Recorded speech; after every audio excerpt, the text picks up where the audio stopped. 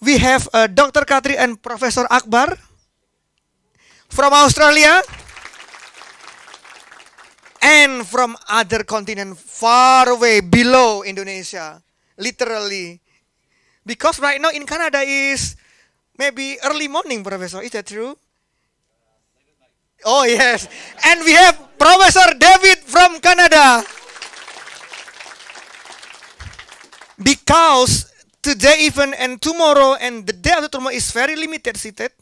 You can see there's no enough space, so we broadcast this event live in YouTube. So I already spread the link through Indonesia, yes, to Metallurgical Association, so everyone can listen very important lecture from our distinguished professors.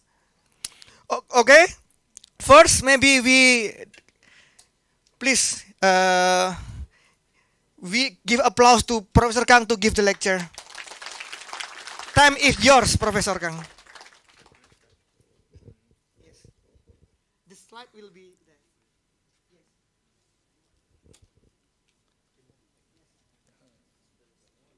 Can I use this? Oh, is that it first?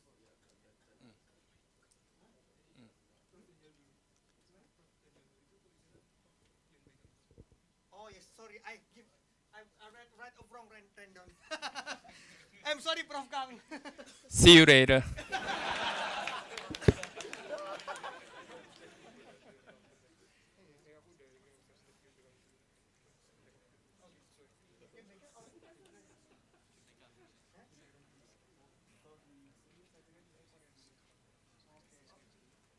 So which one is the correct one? I just follow your order. Please do push up. Okay. Because I often push up student in the class if they are sleepy or yeah. That's this. Okay. I'm sorry, Professor Kang. This is correct that you are the first lecture. Yes. I'm sorry, Nico. Push up, Nico. Nico, push up. Push up once. Just kidding, Nico. Okay. You have all this strong muscle. Okay, Prof. Kang, please. Time is yours.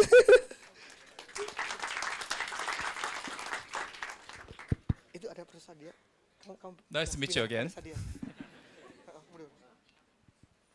Professor Sadia, please have a seat here. Oh yes, okay. You can sit here. Yes. It's okay. Yes. Please, Professor Kang. Nice to meet you. My name is Yunbae Kang from Pohang University of Science and Technology, Korea. And it's my big honor to come here. And thank you very much, Professor Santoso, to invite me here with very well-renowned world scholars, my colleagues together. So I was asked to give a lecture to the student, and I really had no idea what should I do, but I presume that this is kind of the classes giving in a university for undergraduate student or the graduate student. So I chose the topic which you might heard the terms in your classes: thermodynamics, phase diagrams, and the surface tension calculations. So I'd like to show some of these topics. It will be very fundamental, but I hope you find some interesting point. So let me first introduce myself. I got my PhD at my university postdoc in 2005, and I did my postdoc in Canada. At that time, my supervisor was Aspeltin and Patrick Chatrang, and the group is very well known for the software called FactSage. And in the lecture, I also deal with some part the FactSage. And at that time, here the Professor Daniel Lindberg was my colleague there, so we worked together there. And then I am now working at the postdoc. My department is Graduate Institute of Ferrous Technology, and at the same time, I also affiliated in Department of Material Science and Engineering. I'd work on mostly steel. I'm working on steel making, the clean steel, refining, and as an academic, the topics I work on the computational thermodynamics called CalFET using FactSage and something else. So this is Korea. Some of you may know, some of you may not know. This is South Korea, and eastern coast of South Korea, there is a city called Pohang, my city. And inside the Pohang city, we have our campus post-tech, probably. I think using this is better. A river runs through the Pohang city, and the southern part, a steelmaking company called POSCO. And this is our campus. The population of my city is around just 500,000. This is the air view of my city, and this is POSCO, and we have some nice beach. And if you come to Pohang, then you can enjoy some nice the seafoods there. And my university, POSTECH, Pohang University of Science and Technology, this was established in 1986 by POSCO, so we are private university. Total number of students is slightly less than 4,000, so this is a very small university, just focusing on science and technology, like you do here. And this is the numbers, not very much interesting to you, so I pass the next. This is I was asked by university whenever I go somewhere to give presentation, my university asks to show this, but this is not very important. And one good point is our university has the accelerator laboratory. We have the third generation, fourth generation, so this is quite good to have deep investigation. This is kind of very high quality X-ray. You can even see the alive mosquitoes, their heart vibrating with this. Yeah. And this is some number. We have a small university, but we have really research oriented. So we have some number of funds and publications. And let me introduce my laboratory. Laboratory of mine is called Clean Steel Laboratory. This was initiated by my former, the professor. And this photo was taken in the spring. I have a number of students and postdocs. My main research area is basically chemical metallurgy, computational thermodynamics, reaction kinetics in the academic terms, and applying to steel making, refining, and recycling for usually the ferrous scrap or some industrial waste. So this is main topics. In academic terms, as I mentioned, I do some fundamental things, experimental determination of phase diagram, thermodynamic modeling for the many different phases, metal phase, oxide phases, the thermodynamic calculations and reaction kinetics and physicochemical properties to support some important properties which can be applied to real process. I have done research on clean steel production. For example, the steel product, high quality steel, for example, automotive steel or electrical steel. This is now very important to be a part of electric motors in the electric car. This look at a lot of cleanliness inside. At the same time, recent issue is decarbonization of all the industry, not only for RMX steel making, but also other industries. So in the ferrous metals field now, the hydrogen becomes very much important. So we really like to mitigate emission of CO2 from our making process. So let's replace it by hydrogen. But my point is how to get the hydrogen. So I also working on the hydrogen production these days. This is some of my research facilities about my lab. There's some induction furnace, resin furnace, levitation melting furnace, and some other microscopy. And this photo was taken, I think, in this room 10 years ago. I was sorry, I showed this first to you. Professor Julhan invited me kindly, and I gave a lecture here. And you see that the sleeping Professor Akbar Lamdani, because my talk was so boring, so he didn't must listen.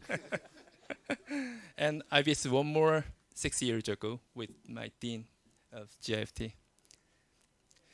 And this is recent topics of my research laboratory, as I told you, clean steel production or low carbon steel making, something like that, and the hydrogen production.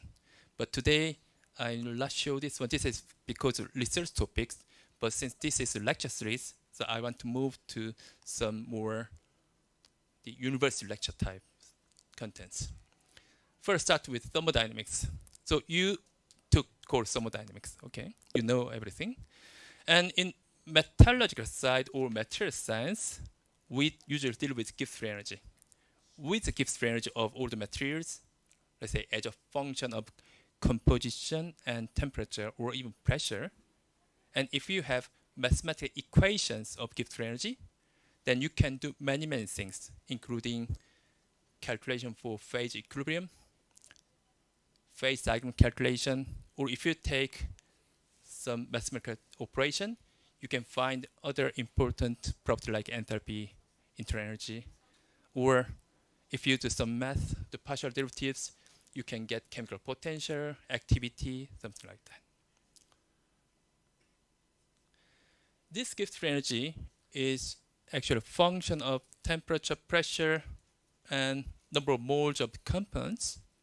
At the same time, you learn that Gibbs free energy is H minus Ts. This is what we learn from thermodynamics course.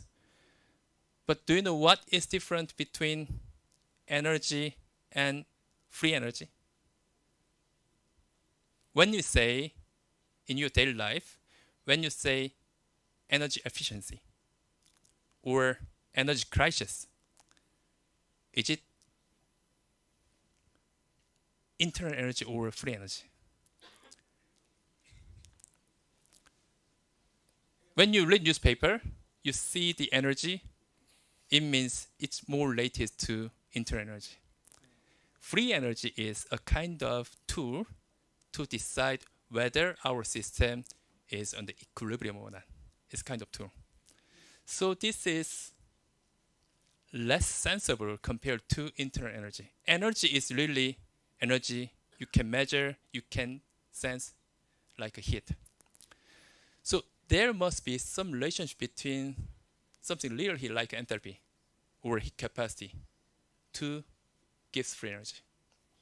If you take some information from thermodynamics textbook, then from the Gibbs energy you can get the enthalpy or heat capacity. This can be measured by calorimetry or DSC. If you have experimental data for this kind of real, sensible the energy terms, then you can get Gibbs free energy. On the other way, if you have Gibbs free energy as a function of those properties, temperature, pressure, or composition, you get some mathematical operation to get enthalpy or heat capacity. The same happens for phase equilibrium.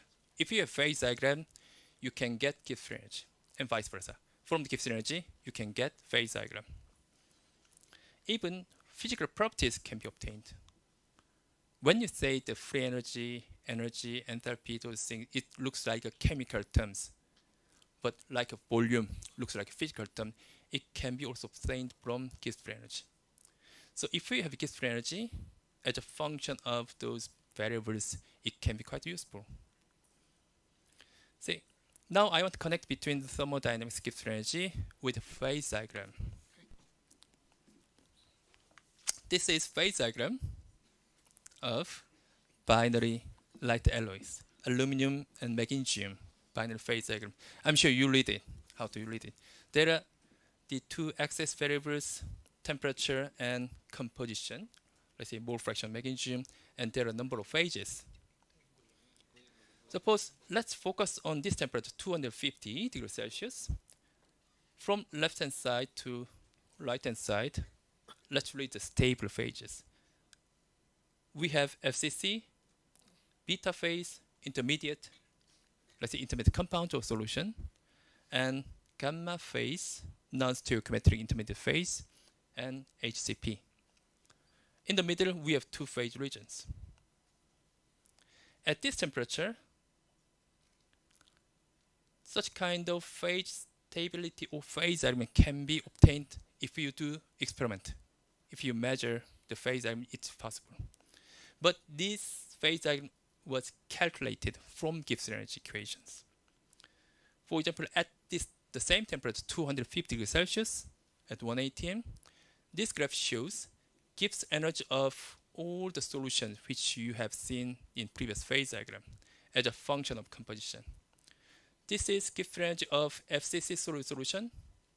This is Gibbs energy of HCP solid solution. This is beta phase. This is that of the gamma phase. And in textbook, we learned that draw a straight line. I don't know what this is, but draw a straight line and try to touch two faces simultaneously. Then we say this is common tangent line. Once common tangent line is made, then this tells us that between this point and this point, so this composition, there must be two faces. One FCC with this composition, and the other beta phase with this composition. So we can find the stable phases and stable phase composition from these Gibbs energy equations. At this point, you can find different phase stabilities. Combining all this gives you the previous phase diagram at 250 degrees Celsius. You do the same thing at the different temperatures. If you have Gibbs energy curve for each phases at different temperatures, how do we get? In order to do that, we should have Gibbs free energy equation as a mathematical forms.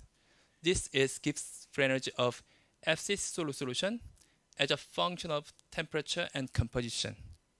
This is assuming simple regular solution model. So Gibbs free energy of FCC solution is available as a function of composition and temperature. Gibbs free energy of other phase, for example, liquid phase, is also available as a function of composition and temperature. Then you can draw this kind of curves at different temperatures as you wish. Then doing this kind of calculation gives you the phase equilibrium. This example shows just at 250 degrees Celsius, but you can do the same thing at different temperatures, merging all this information, then you can now get complete phase diagram. Calculating this thing, we started from drawing common tangent. Common tangent is concept given in our usual thermodynamic textbook. But this is exactly the same to find minimum of Gibbs free energy of the whole system. For example, this common tangent. Along this line, you are in the minimum state of Gibbs free energy of the whole system compared to other choices. So calculating minimum of Gibbs free energy of the whole system gives you the equilibrium of the system. This is what usually the computational thermodynamic software does. So computational thermodynamic software has equations for Gibbs free energy of all the interesting phases as a function of composition, temperature, or even pressure, and do calculation to find minimum state, minimum value of Gibbs free energy of the system. Then it gives us the equilibrium state. Now let's move to phase diagram. Left hand side, this is a simple binary phase diagram, AB binary system, temperature and composition. There are a number of phases: liquid, gamma phase, and alpha, beta. These are the thick curves of phase boundary, and the horizontal lines are tie line. So tie lines are the line connecting 2 points. These 2 points represent composition and temperature at the equilibrium. For example, this line gives you equilibrium composition of liquid at this point and equilibrium point of gamma phase at this point. So these are very well known. Right hand side, the same phase diagram, AB binary system and temperature, but now there are many number of lines. These lines are not tie line, but these are, for example, here, this is phase fraction of beta phase. Here on the right hand side, we have beta phase. If you are here, then phase fraction of beta is 1. If you are here, phase fraction of beta is 0. And this part, you know that this is alpha plus beta 2 phase region. Then phase fraction of beta is greater than 0, less than 1. You know that. These numbers gives phase fraction. For example, if you follow this curve, this gives you the information that phase fraction of beta phase is 0.8. 0.8, 0.9, and this is the solidus, so solvus of beta phase, exactly the beta phase. The phase fraction is 1. Then on the other side, you have less lower phase fraction beta, decreasing, and here, the solvus of alpha. Along this curve, the phase fraction of beta is exactly 0. Then you might find that along this curve, beta is 0, and where you should go to find beta? 0. All this range, of course, phase fraction of beta is 0. And here, this is gamma plus beta 2 phase region. Then 0.8 of here, 0.8 is somewhere here, 0.6 somewhere here, and this curve. Above this curve, there is only gamma phase, so beta is 0. So this curve gives you phase fraction of beta 0. Then if I track 0 phase fraction of beta, then it should go in such a way that you follow this line. This is 0 phase fraction of beta. Now I'd like to talk about this concept, 0 phase fraction line. This phase diagram looks similar to the previous one, a little phase diagram, oxide system, CaO, MgO binary phase diagram as a function of temperature and composition. There are alpha phase CaO rich solution, beta phase MgO rich solution, and liquid here. Now I want to follow 0 phase fraction line of alpha phase. This is alpha. Here, phase fraction of alpha is 1. Here, phase fraction of alpha is 0. In the middle, phase fraction of alpha varies from 0 to 1. Where is phase fraction of alpha is 0? Here, liquidus. And here, and below the eutectic temperature, there is alpha plus beta 2 phase region. So 0 phase fraction line of alpha phase should go here. So all the red line gives you 0 phase fraction line of alpha phase. Similarly, if you find 0 phase fraction line of beta, it should go here. 0 phase fraction line of liquid follows this yellow line. Below this yellow line, you cannot find any amount of liquid. Above this yellow line, you can find even very tiny amount of liquid. So this yellow line gives you exactly 0 phase fraction line of liquid. Then in this phase diagram, we find 3 0 phase fraction lines of alpha, beta, and liquid. You merge all these things, it automatically gives you phase diagram. This is a logic to calculate phase diagram in computational software like FactSage, ThermoCalc, or Pandan. So at each point, if you can calculate equilibrium, so in order to do that, you should have Gibbs range equation as a function of composition temperature for all the phases. If you can calculate equilibrium, you can also calculate the phase diagram taking this concept. This is even complicated system, 4-element system. Even this multi-component system, you can calculate phase diagram. This is isothermal section at a fixed temperature, at a fixed carbon content, but you use mass fraction of vanadium, mass fraction of chromium as an axis variable. If you calculate 0 phase fraction line of individual phases, you merge it, then it gives you phase diagram. So this is logic, basic logic to calculate phase diagram.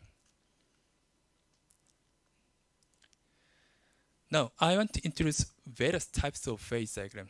Some of these may be well known to you, some of those may not be. Yeah. This is most typical binary phase diagram.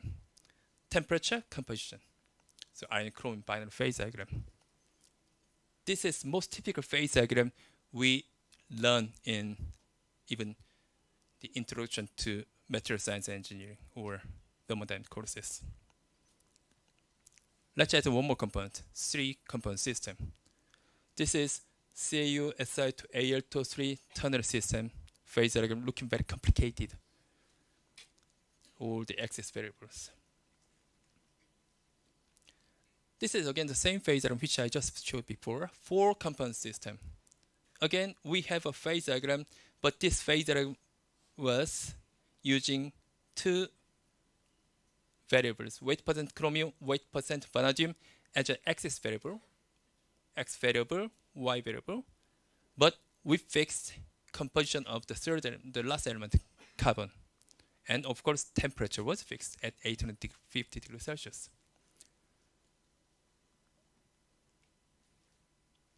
Now we come back to single component system, unary phase diagram, RN.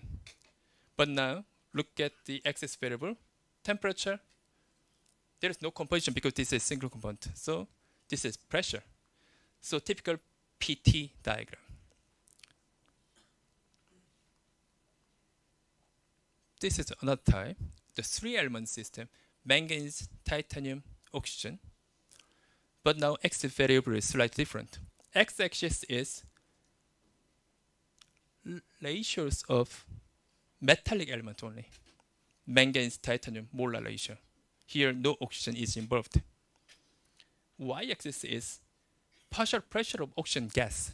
So this is chemical potential of oxygen or activity. Temperature is fixed. This type of phase diagram is also available. This is typical when we deal with non-metallic system. This is oxide system. Now let's compare. Let's analyze. I bring back 4 phase diagrams. Left hand side, iron chromium. X-axis was mole fraction of chromium, so composition. Y-axis is temperature, most typical. Second, single component system. X-axis was pressure, total pressure. Y-axis was temperature. Now different. The third phase diagram, 3-component system. Here x-axis was not the mole fraction of titanium, but this is cationic fraction. Only you calculate ratio between metal element. So cationic ratio. Y-axis was partial pressure of oxygen. This is not total pressure, different. Partial pressure of oxygen. Last phase diagram, 4-element system, 4-component system. Here we use weight percent chromium and weight percent vanadium as an x-axis and y-axis. So there are different types of phase diagram, different rules for selecting axis variables. So how do we decide that? This is a rule to choose phase diagram axis variables. Suppose you have 3-component system. It may be 1 component, 2 component, or even let's say 10-component system. We select following C+2 thermodynamic potentials or intensive variables. Since we have C components, there must be C number of chemical potential of these compounds. And we have 2 additional, temperature and pressure in thermodynamics. So total we have C plus 2 thermodynamic potentials. For each potential, there is a corresponding extensive variables.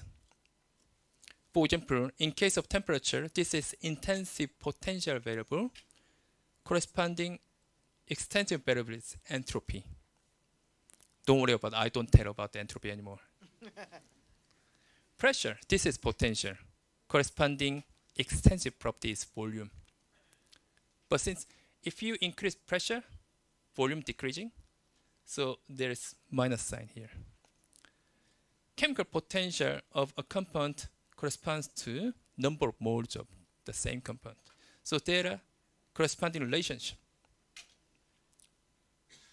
If you relate this in mathematical form, then this potential is obtained by taking partial derivative of internal energy with respect to these extensive variables.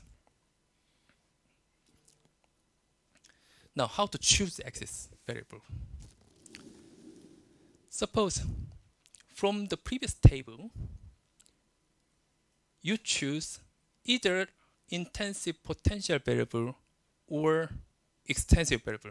Just one out of these two, not both. Then define the size of system as some function of selective extensive variables. For example, you may set total number of moles of the system constant or volume constant, then normalize the chosen extent variables. Then third, chosen potentials and normalized extent variables are then C+1 independent phase diagram variables. Here, you just chose two because we always wrote x and y, and the other set constant. I read these sentences, but I have no idea what this means. So let's utilize the examples. Let's come back to iron chromium binary phase diagram, typical temperature composition phase diagram. Here we have two components, so we must have two chemical potentials here. And in addition to that, we have two additional temperature and pressure. These appear always. This is potential variable. There must be corresponding extensive variables. For temperature, this is entropy. For pressure, volume. Chemical potential of Fe, number of moles of Fe, and chemical potential of chromium corresponds to number of moles of chromium. Here, what we should do is, for this law, you choose either temperature or entropy. Here, you choose either pressure or volume. So this color variable was chosen. Temperature, pressure, number of moles of Fe and chromium. Then what we do is, I first choose this one as y-axis variable. This is my choice. And I like to choose x-axis variable, but what it can be is normalized extensive variable. So I'm not using number of moles of this element directly, but I use normalized one because phase diagram does not tell us size of the system. Okay, so it must be normalized. So normalized variable is mole fraction of chromium. So number of moles of chromium normalized by size of this system. So I choose this as x-axis. Y-axis was this one. Then remaining one, pressure. This is held constant. In this phase diagram, pressure is 1 atm. Almost all the phase diagram we look at is defined at 1 atm unless it is specified. Let's choose the other one. Manganese, titanium, oxygen. Here I have three components: manganese, titanium, oxygen, and temperature, pressure, and corresponding extensive variables. I chose these 5 colored variables from columns. I have temperature constant. I have total pressure constant. I chose this normalized variable, normalized extensive variable as an x-axis. Remaining one, chemical potential of oxygen. This is related to log scale of partial pressure of oxygen. So this is chosen as y-axis. Then phase diagram is clearly defined. Up to now, I discussed about thermodynamics, and thermodynamics is how it is used to create phase diagram, and in the phase diagram, what kind of axis variables are used. These choice of these x variables must be consistent with thermodynamic principle. Now this is my last topic, surface tension. Then why the surface tension? You know what the surface tension is, okay? This is one of physical chemical properties of material. Now look at this equation. Gibbs free energy change. When you first take the thermodynamics course, you first look at this equation by merging the first row of thermodynamics and second row of thermodynamics. Minus SCT plus VDP. If you extend your point of view to open system, then some amount of components now contribute to size of the Gibbs free energy. So number of moles of I multiplied to chemical potential of I. in a C compound system.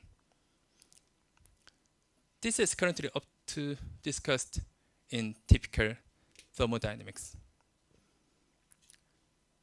But if you consider very small size system, let's say nanomaterials, then since area to volume ratio becomes greater and greater, so surface energy plays an important role. This graph shows melting temperature of gold as a function of size of this gold particle.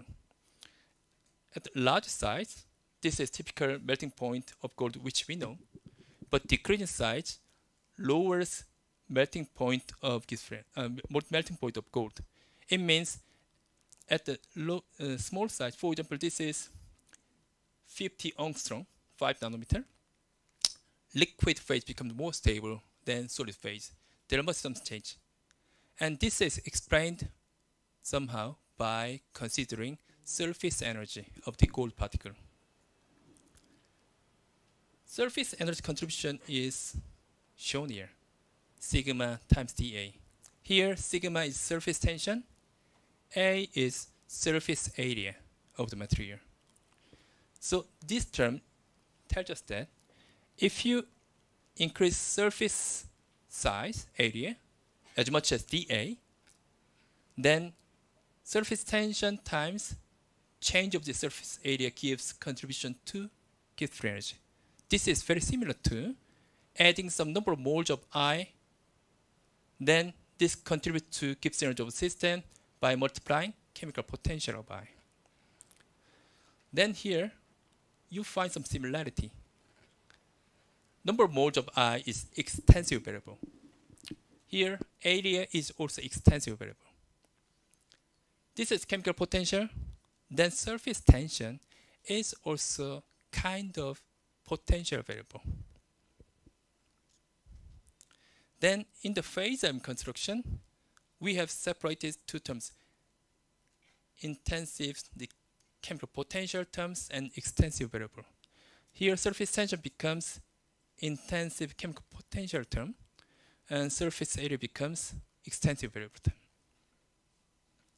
Now, I want to use this relation to calculate surface tension of material as a function of composition. Surface tension of a AB binary solution, for example, this is calculated by taking into account the phase equilibria of the system.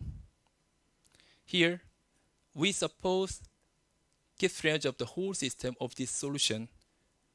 We assume that it is composed of the bulk phase and surface phase. This gives the bulk Gibbs energy, and this gives you surface Gibbs energy. In order to explain all details how to get this equation and explain this one, I need to have additional 30 minutes, then you will die, so I just pass it. But the important point is to get surface tension of AB binary solution, we consider AB external system where this X, the third element, is hypothetical element. This is not a real element. We are just interested in AB real binary solution.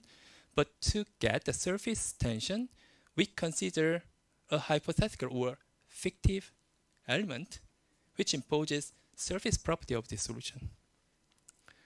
So here AB binary system, this is AB external system, but this is a real system, AB binary. This is bulk phase. And with this element X, I have AX and BX. This is surface phase. And we assume that this bulk phase and surface phase are in equilibrium. Prof Kam, Yes. excuse me, you have 10 minutes left. Okay, yeah.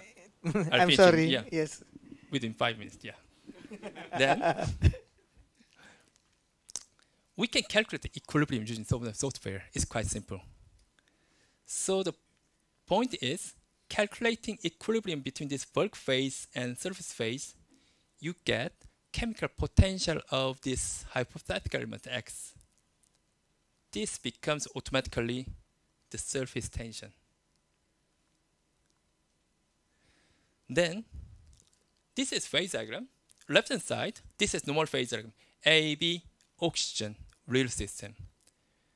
You can draw phase diagram in such a way, or this way, or this way. AB metal ratio and the chemical potential of oxygen, as I showed before. On the right hand side, this is AB external system. Here, you can calculate phase diagram between metal ratio x variable and the chemical potential of X. But I mentioned that chemical potential of X gives you surface tension. The calculate phase diagram, you can calculate this one using software. There are two phases, surface phase and bulk phase. This is very similar to the calculation for normal system, for example, alloy, metal alloy oxide system. This is automatically calculated from the software. So this is one example. AB binary system, metal ratio, and this is chemical potential of X. Software calculates these two lines. Below you have bulk phase stable region. Above you have surface phase stable region. This low line gives you chemical potential of X of this bulk alloy. So you can get this chemical potential of X as a function of composition of this AB binary system. But this is just simply surface tension. So this is a real example. I calculate surface tension of iron silicon liquid alloy as a function of composition. These symbols are the measured data, and these curves are calculated surface tension. But in software does not know whether this is surface tension or not. It just calculated chemical potential of the element X. But this is automatically surface tension. All these are real numbers used in the calculation. So, thermodynamics is really core principle for you and even for us in material science and engineering. You should study very hard. It can be applied many different places. Phase diagram is a way of plotting equivalent state of materials based on thermodynamic equilibrium principles. And various types of phase diagram are available beyond what you see in the thermodynamics textbook. There are many different types of the thermodynamic phase diagrams. And now using calculus software is nowadays very daily routine tool. You should be familiar with using this kind of software. And surface tension is one of the thermodynamic functions like chemical potential.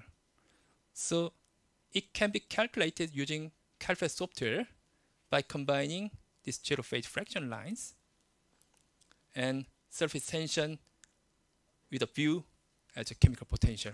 So this is one of application using thermodynamics and phase diagram, which look somewhat far from physical chemical properties like surface tension, but they are all linked to each other. So you can connect all these things.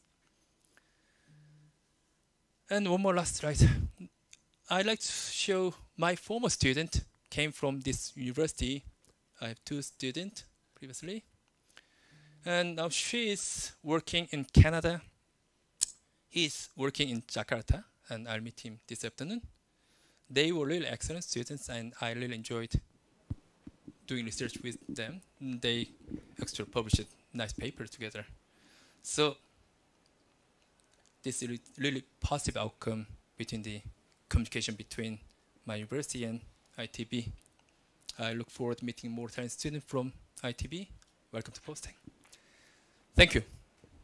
Woo. Thank you, Prof. Kam. I'm sorry to interrupt your presentation because it is so amazing. So now it's time for questions. So for students, you can have time to ask questions to Professor Kang, please. Usually our student is so shy, Professor Kang, as you know. They have to be kicked first, and then look.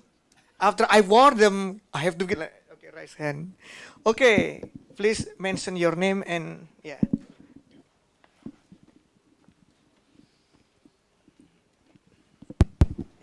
Dioper-oper ya. Okay, good afternoon, Professor Kang. Introduce me. My name is Ilham, and I want to ask about the properties of surface tension in the binary system of metals. So usually in our class we talk about surface tension in mineral beneficiation such as flotation. Uh, in alloy development, such as you explained before, what is the correlation between the materials properties and the surface tension that we calculated? Thank you for the time. Sorry, what is the material property you mean? I mean, like, what does the surface tension Place. correlate Okay. to? I think maybe precipitation or something. Yeah. One very important one is, as I showed you, the depression of melting point of small size particle.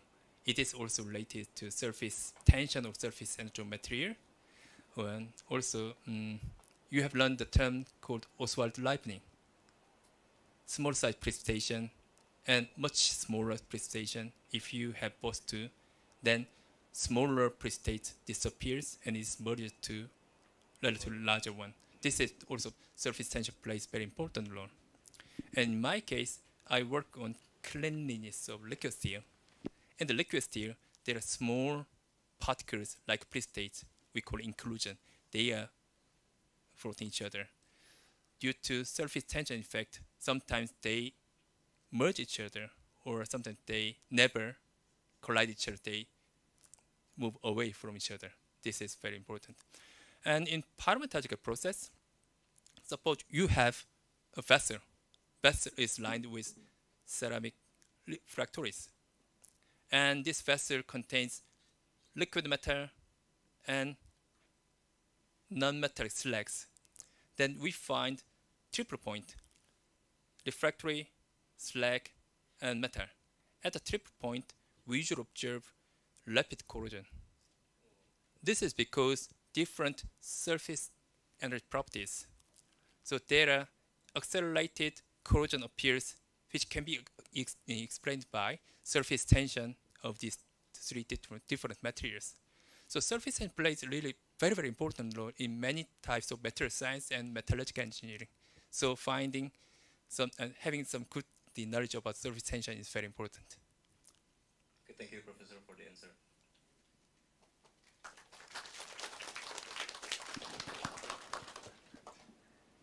Any question? Again? You want to ask?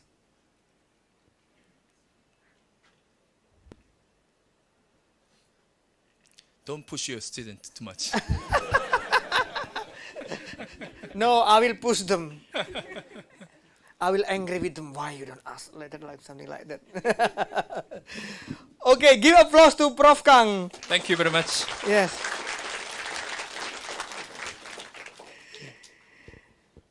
Next lecture is from Professor Taskinen and Professor Lindberg. And please, time is yours. Oh yes, Professor Lindberg.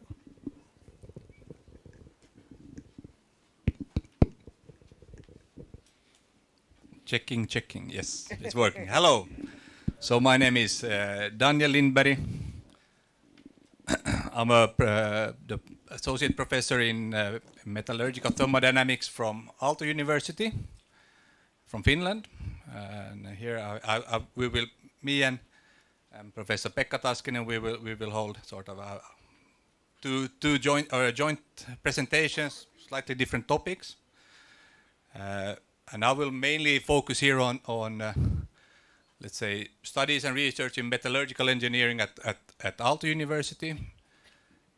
So as Professor Kang mentioned, actually I have worked with him when I was as doing a postdoc in Montreal with the developers of FactSage. So I have my background is actually not directly in metallurgy. I did my master's some 20 years ago in geology and mineralogy. Then I did my doctoral degree in high temperature inorganic chemistry, and since 2018 I have been at Aalto University. Before that I was at another university in Finland, and also as mentioned in Canada and in Norway. The theme over that connects all my previous work is it's always been relating to melting different things. You're melting rocks, we're melting salts, we're melting ashes, or we're melting metals or slags. That has been the common theme. And yeah, in teaching, I mainly deal with teaching also the graduate students the thermodynamics, mainly related to metallurgical engineering. Yeah. Let's see if this works.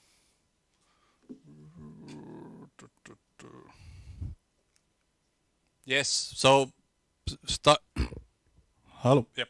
So starting off, so in case you don't know where Finland is, this is now from Google Maps. You see, so Finland is in. So here is Bandung. There is Finland. It's a country in Northern Europe.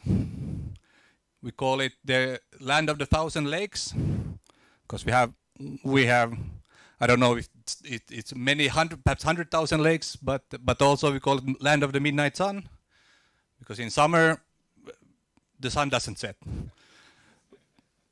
In winter the sun doesn't rise either, but and so we're a small country, 5.5 million people, compared to Indonesia, where it's almost 300 million. If you look at this map, Finland looks like it's almost as big as Indonesia, but this is an illusion. This is not actually true. So the size of Finland is about let's say 6 times, or Indonesia is 6 times larger than Finland. And our university, Aalto University, it's in the capital region. It's not in Helsinki, which is the Finnish capital, but it's in Espoo, which is next to Finland, to Helsinki. Yeah, so actually if you looked at the real size, this is Java and this is Finland. So northwest in Finland is about the same distance as east-west in Java. So as I said, these maps, you know, the Earth is round, so when you put them on a flat surface, then it starts to become distorted. So as mentioned, I'm from a university called Aalto University. It's actually one of the newest universities in Finland. We like to say that in these different university rankings, Aalto University is often in the top, if you look at it alphabetical order.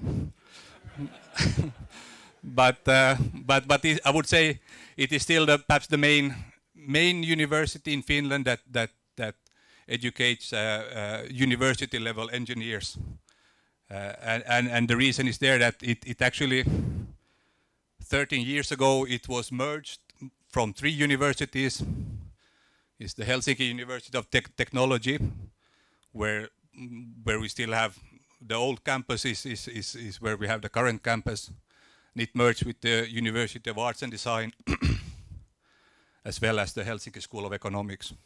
So we say that Aalto University is the science where science and arts meets technology and business.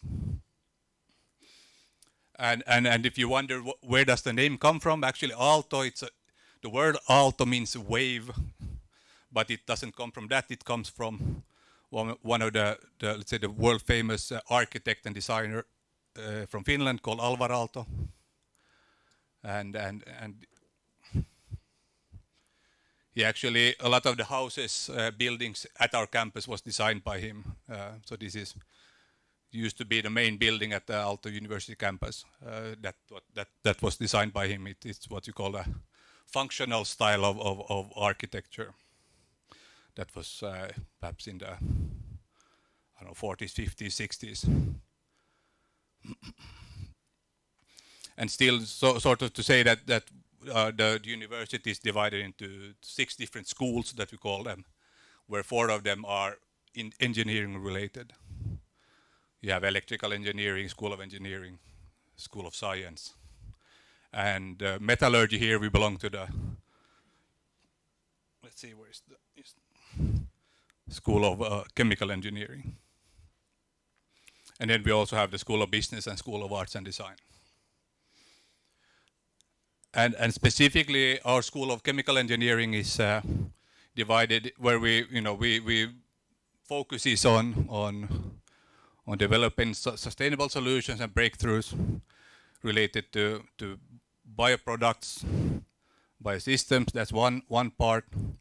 Chemistry and materials, but metallurgy, we belong to the Department of Chemical Engineering and Metallurgical Engineering. And just to sort of show there, here's from our department, the group of professors that are working there, and specifically we're currently five professors with 5 different research groups. So it's the Professor Ari Jokilaakso in pyrometallurgy. He will actually retire soon. So hopefully we'll get a new professor by the end of the year or beginning of next year. Professor Gasik, he's currently not, he's been sort of material processing and powder metallurgy. He's not been working with metallurgical applications so much last couple of years. But Professor Mari Lundström, who's in hydrometallurgy, Rodrigo Serna, who's in mineral processing and recycling, and then me, that's in metallurgical thermodynamics. Professor Pekka, who will present here after me, he founded the research group in metallurgical thermodynamics and modeling that I'm now heading. Plus we have then several other professors more in what we would call traditional chemical engineering. So, and I think here I'll just mention some of the research that we are doing, the different metallurgy groups are doing. So Professor Lundström, who's also the Vice Dean of Research at our school, she's been very successful in building up the research in hydrometallurgy, especially related to both extraction and recycling of battery metals, which of course you know that's globally it's very important now that we need to the more and more nickel, cobalt, these type of metals are needed, but also recycling of for example batteries from electrical vehicles. And Professor Serna, he is then more in this mineral processing, mechanical processing, also recycling, studying different froth flotation, also looking at this sort of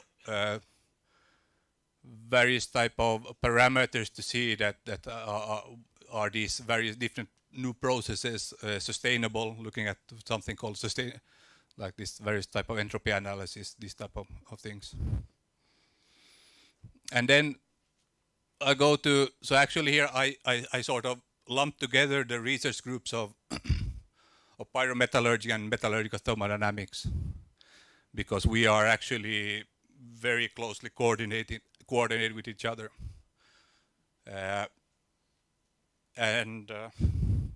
This is a picture from some of our research in our groups. We are very international. We have people from Poland, people from South Africa, Korea, China, even Finland.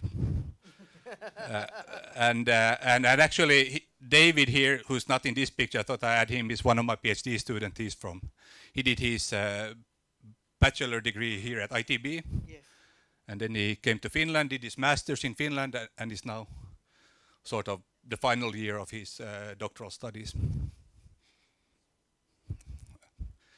We had to check that he has the proper safety gear on, the jacket, the gloves, and the glasses.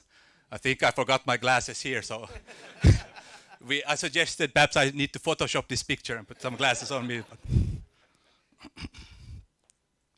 So first, so as I said, this Ari Jokilaakso and our groups are very much doing work together. Ari's focus has been on looking at chemical kinetics of various reactions in metals production.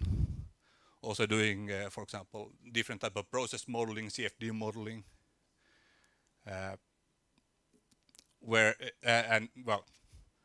This is, for example, related to settling of metal matte through a slag layer, and some pictures from our labs. And also just for you to mention to you that this is a schematic of a flash melting furnace. So if you don't know that, this technology was mainly was developed in Finland starting almost 75 years ago, and I think Professor Pekka was teaching some engineers when they're now building a new one in is it Eastern Java. So you can talk more about that if you want to later. But and then as I said, my focus then is more on if Ari was looking at the kinetics, I look at sort of the end state, the equilibrium, so chemical thermodynamics or metallurgical processes. Also, due to my background, I also not only look at various type of pyrometallurgical processes, also looking at corrosion related, combustion related issues, both experimental work and modeling, and actually some thermodynamics related to aqueous systems. So David is doing his work on aqueous systems. I think this picture is actually from a paper that the Imam wrote when he was a postdoc at Aalto. So as you will see, we have had quite a lot of connections here, especially with ITB over the years. So what do we do? This is some pictures of our infrastructure. We do a lot of high temperature research with various type of furnaces. Often small scale, meaning we are looking at details, chemical details. And one example is that we have our samples in various type of horizontal typically vertical tube furnaces that we then quench and analyze. So this is actually on repeat. We don't have 25 samples coming out all the time there.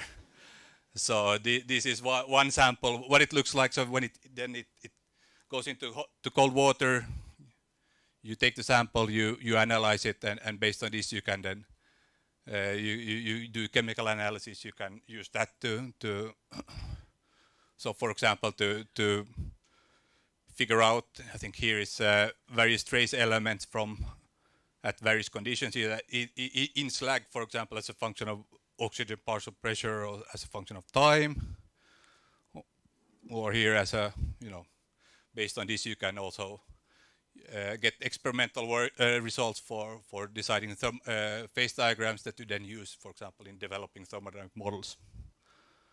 And here so we work with synthetic materials, industrial materials, and then do this advanced chemical analysis also that we do typically in collaboration with the Geological Survey back in Finland.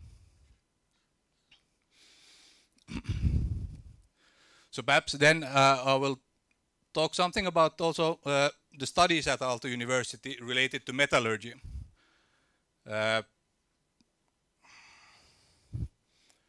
So in Finland we have the system that you do a bachelor degree, and that's 3 years. That's the sort of the European type of system. You do a 3-year bachelor degree. After that you can apply to a master's program and do a 2-year master's program, and if you still want you can then continue and do a doctoral thesis that's nominally should be around 4 years. The bachelor's programs are typically in Finnish. We have actually in chemical engineering a new English degree, but of course here that's not necessarily of interest to you, because you're all, at least I'm guessing here that at least at the bachelor studies level already. But we actually now, so we have these different master's programs. We've been renewing our master's program. So from next year, from next fall, 2024, we will have a new. Previously it was called Sustainable Metals Processing. Now it's Sustainable Metallurgical Engineering. It's not very different in content, but I think I still can mention this. So this is master's level studies, and all master's level studies at Aalto University are in English actually. And students with a bachelor degree in, let's say, chemical engineering, metallurgical engineering, minerals engineering, chemistry are eligible to apply to this program. It's actually a part of a chemical and metallurgical engineering program. Typically, what can be mentioned that studies in Finland are not free for students coming outside of the European Union, but best applicants that from outside of the EU are always eligible to get scholarship to cover these tuition fees. So if at some point some of you would be interesting to come to Finland, please consider this. But also one thing, contact some of the metallurgy professors to get some recommendation letters. That's always good. But what does a sort of a graduate from metallurgical engineering at Aalto, what does that mean? I saw Imam showed earlier, we had a internal meeting where he showed that what is it, so what is expected of you when you graduate. It's I guess pretty similar all around the world, but you have need to apply knowledge of mineral processing, pyrometallurgy, hydrometallurgy, different type of phenomena there to develop and design metals extraction and recycling processes. Evaluate the design and performance of these processes, and act as a metallurgical engineering expert, in multidisciplinary groups in the industry, academia, and public sectors. And this is pretty small, but also, so the way it works in Finland, that in the master's studies, which as I said, it takes 2 years. So typically the way it works, that the first semester you do some common studies with chemical engineering students. You learn the fundamentals of mineral processing, hydrometallurgy, pyrometallurgy, chemical thermodynamics, and then you choose various sort of specialization topics, so either pyrometallurgy, hydrometallurgy, or recycling, for example. And during the second year, the second semester, you actually write the thesis, typically related to some of the projects that we have or connected to some industrial work. So sometimes students are directly hired by the industry to work on a thesis project. So if anybody at some point has the interest in this, I think there's the application rounds is at the end of this year until beginning of January. And here's even the link there if you want to look at this. So, make some advertisements. Why come to Finland? Okay, I don't know if it's good or bad, the snow. So winter we have cold. Snow is nice, it lights up the sky when it's dark. But based on some sort of surveys, World Happiness Report, Finland has been the happiest country in the world for several years consecutively. Finns are always wondering, what do they mean? We are not happy, but but anyway, it's one of the sort of least corrupt countries in the world, supposed to be one of the safest countries in the world, and we have the cleanest air in the world. Perhaps the reason is that, yeah, there are not that many people, so there's enough space also. But that's well, something. Then perhaps also some words about our collaboration with ITB. So I think since 2022 we actually made an official memorandum of agreement between our universities, where we want to initiate and facilitate this cooperation between our universities, especially related to exchange of staff and students, with focus here now on the metallurgical research. And what we can say that here we have some examples, 2 recent doctoral theses that were made at Aalto University. This is by Imam, his thesis. Is this your hand also? Yes. And so it was in pyrometallurgy and thermodynamics. and also one by Arif Aji that was connected to hydrometallurgy. That was, I think, defended about 2 years ago, and Arif moved back to Indonesia recently also. And actually this year, 2023, we have had, especially in our labs, metallurgy and thermodynamics lab, we have had a very big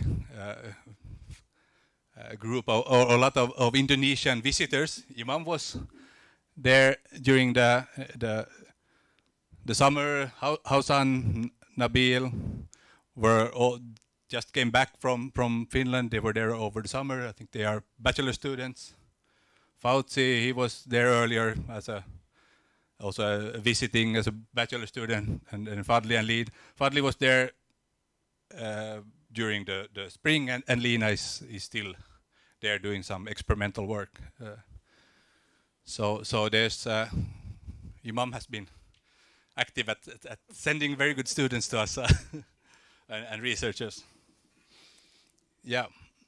So perhaps I stop there. I don't know if you know what this is. This is the Aurora Borealis, the northern lights that you can see in the winter. When the sun, it's actually from magnetic storms from the sun that lights up the sky.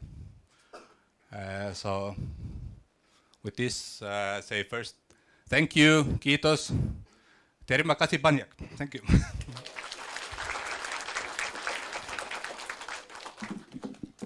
Thank you, Daniel. And next is the Professor Taskinen. And then after that, we move to Q&A. Yes. You can use this mic. Okay, yes. Thank you.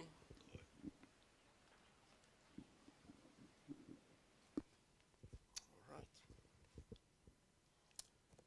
So, good afternoon. My name is Pekka Taskinen, former professor of Aalto University, and I won't talk here in my presentation about Aalto University so much, but probably I should start mentioning that I'm one of those very few professors, or was one of those very few professors in Aalto who had significant industrial background.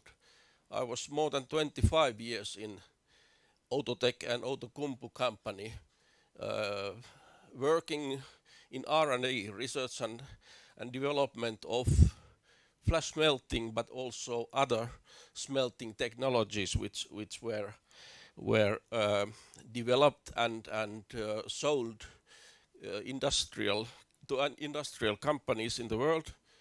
And that was horrifying thing when I finally got position, full professorship in Aalto University some 15 years ago, and I was the only one having any industrial background, and all my colleagues were really afraid that guy might be a threat to them. But I tried to be on friendly terms all the time, and didn't do any big harm, I hope.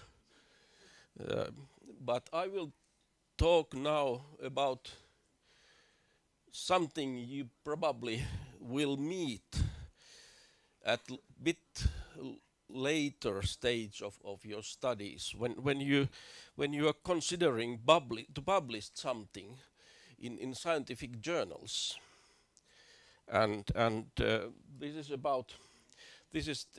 talk and this story is about my background, my history, my scientific history, also with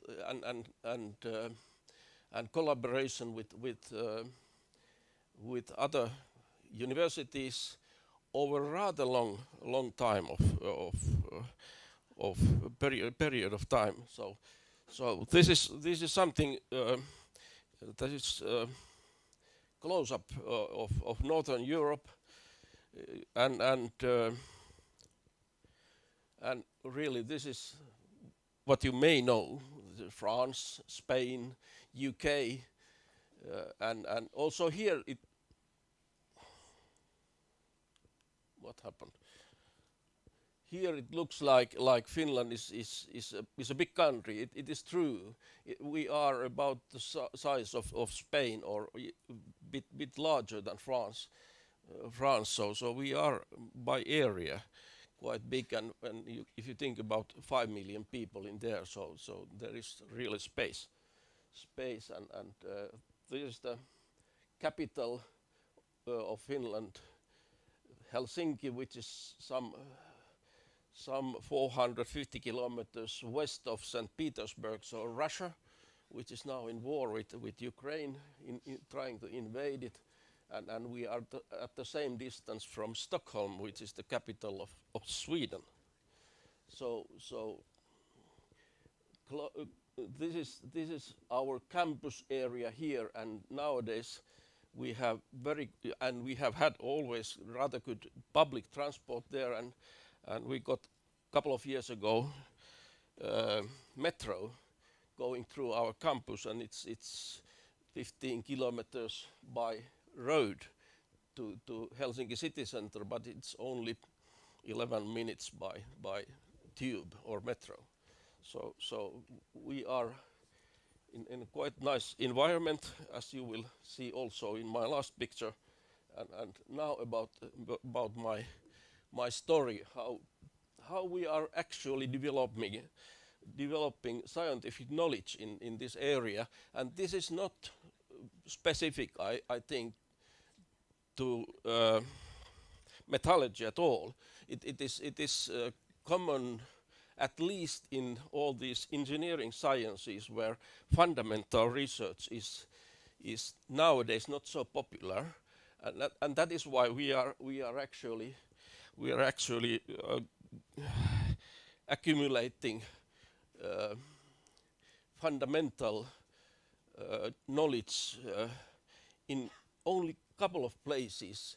Most publications in our engineering area, they are actually specific cases which not always can be translated in more common knowledge. They are specifics which are as such informative for that research group and for the company who has probably ordered those studies, but if you try to generalize the data, it's not so easy. So I found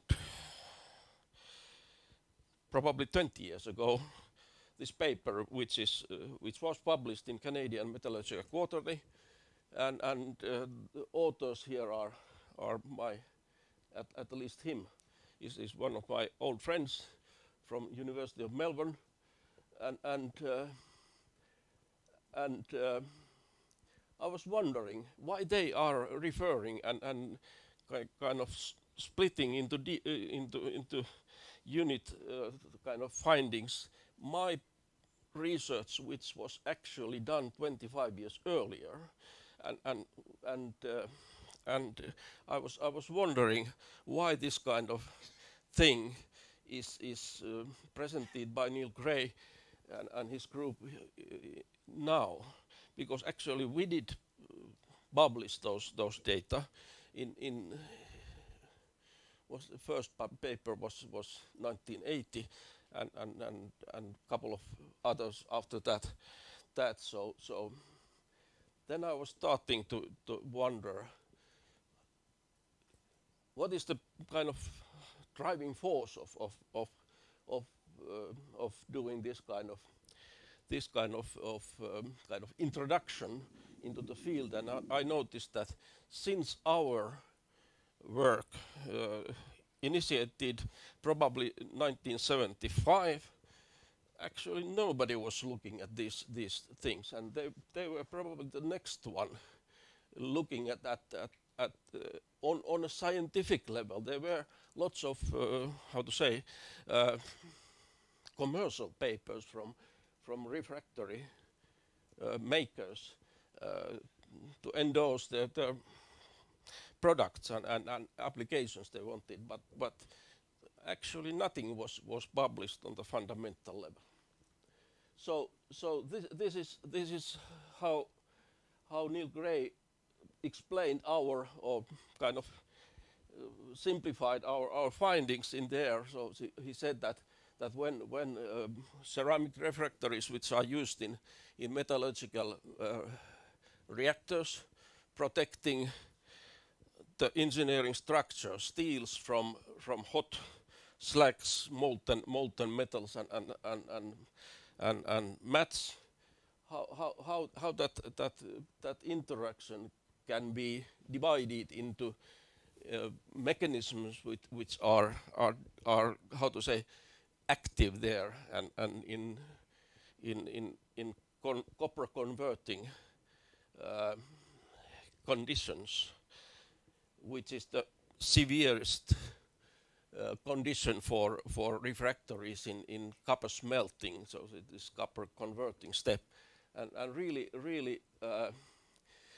the reason I don't have any analysis of the situation, but it looks like when I'm looking that paper, and our study is 50 years ago, so it looked like there was domination by brick makers, and domination in such a way that they wanted to sell a lot of bricks, and they wanted to be that company who is selecting the lining and making the linings on behalf of the smelting companies. And in a business, that is a very nice situation. Your customer doesn't know anything about refractories, and you are selling them probably with a good price, and you are installing them in the smelters, and customer is saying thank you. Yeah, we in 1980s we educated Finnish metallurgical industry very much with these bricks, and they started to make their own decisions. They didn't listen to the recommendations of refractory brick makers very much, and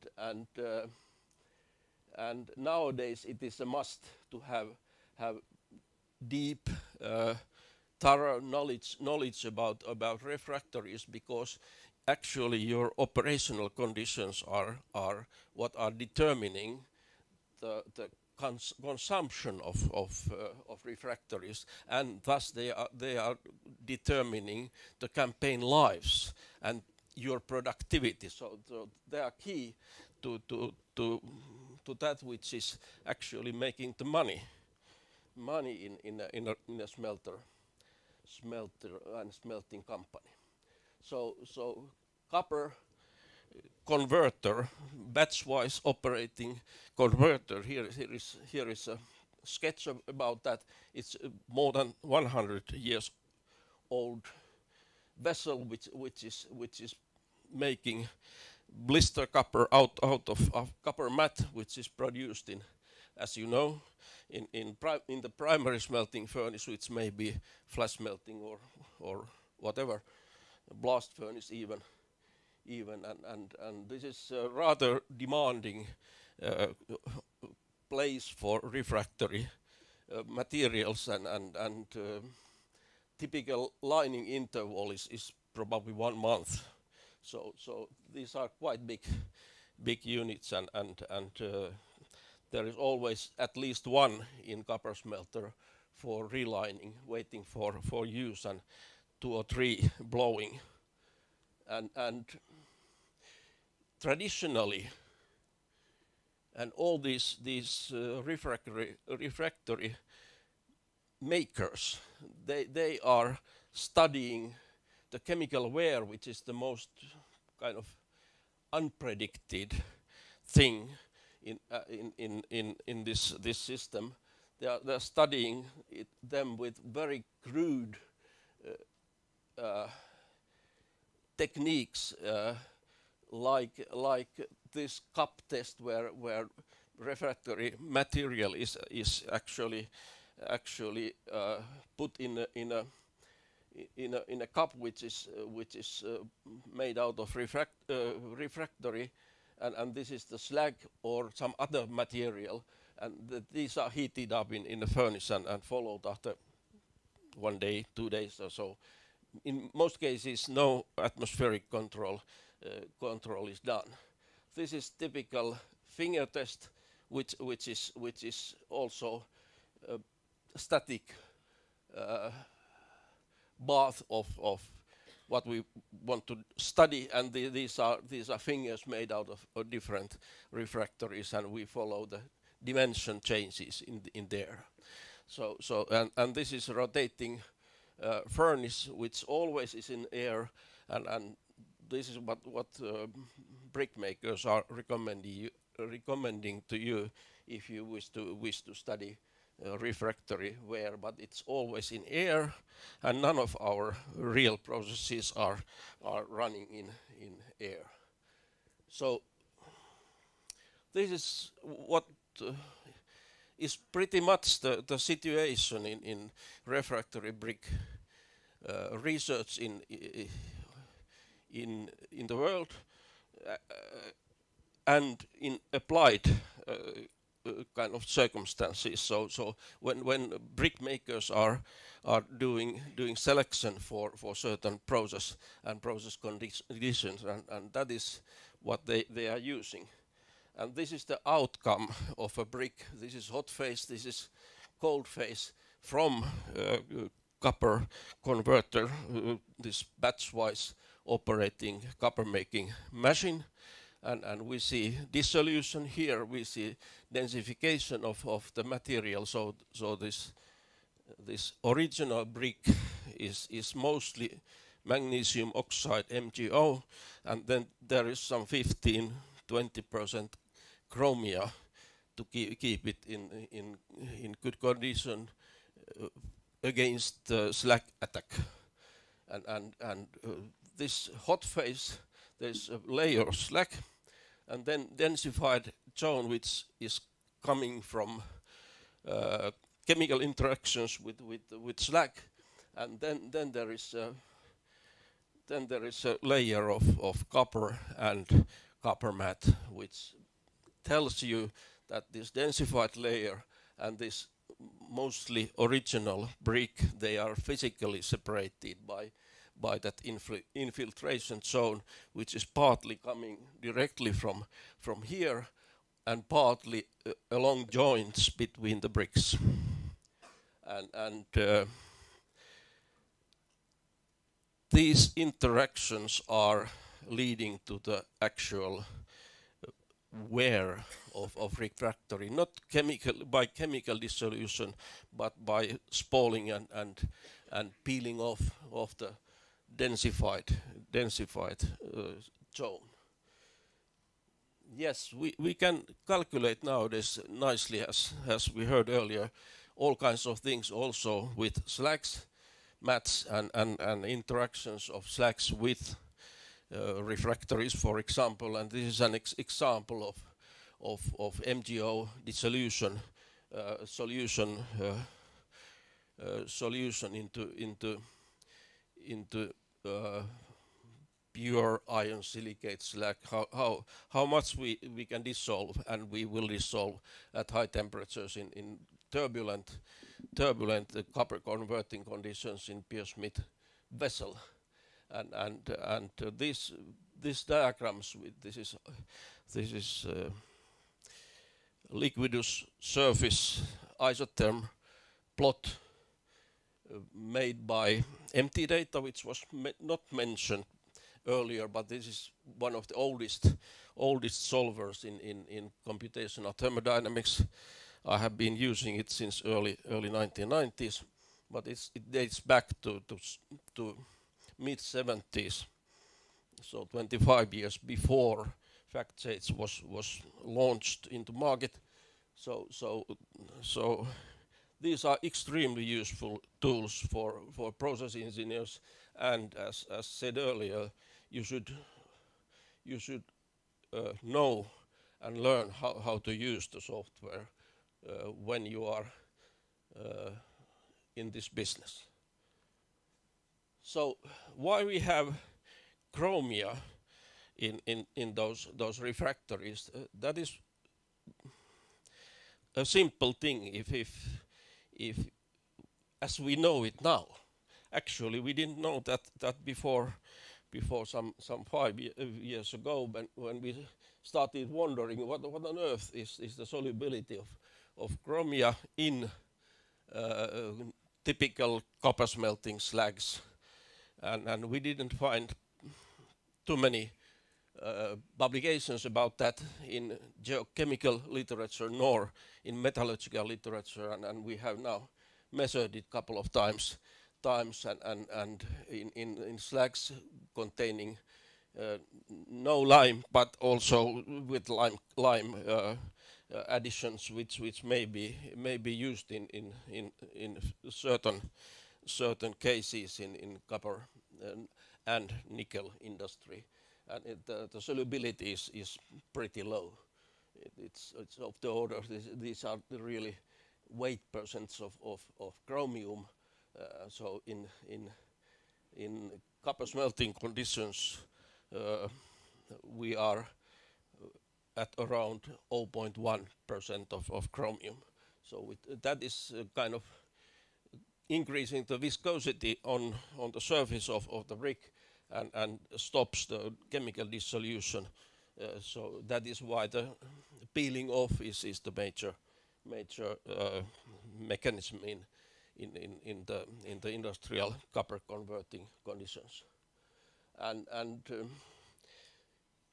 50 years ago, we were in this kind of situation that our industry, I was a young doctoral student in present Aalto University, and we were asked by Swedish and Finnish copper making industry that how we can understand something about slag brick interactions, and we were quite aware that these rude kind of simple systems, measuring systems were used, but we took something which is more kind of sensitive, and we started using these methods which are called sessile drop experiments. That means that we have a solid substrate which is now brick, and then we have some molten material, and we are measuring first the contact angle of that system as a function of temperature, as a function of oxygen partial pressure, as a function of sulfur dioxide pressure, and this droplet is less than half a gram, 0.2, 0.3 grams only. And once we have measured this wetting angle, and we have this force balance of the surface energies, so we quench this system and examine interface and compositions of the connecting or the phases in connection, and examine how molten material has been flowing there and going into the microstructure and porosity of the brick, and we could see then that pure copper without any oxygen, without any surface active elements, sulfur, oxygen, selenium, tellurium, those are the major players in surface activity of copper melt. Without those, we have a wetting angle of more than 100 degrees, and that means that the droplet is like this. But when we are increasing oxygen concentration in the droplet in copper, we are lowering the wetting angle, and 90 degrees is the limit where this molten material starts to impregnate and go into porosity of the brick. So we see infiltration, which was at that time we did these experiments, which was regarded commonly as impossible thing to do to see, but that was the case that we managed to publish these results in spite of that everyone said that these are not correct. This is oxygen-free system and this is oxygen-bearing system, and they have behaved. This is as a function of temperature. This is as a function of oxygen concentration, and the reason is here. This is the effect of classical drawing of the effect of surface tension or surface energy. So we have here kind of driving force is the surface energy and the height of the liquid column is determined by surface tension, wetting angle, radius of the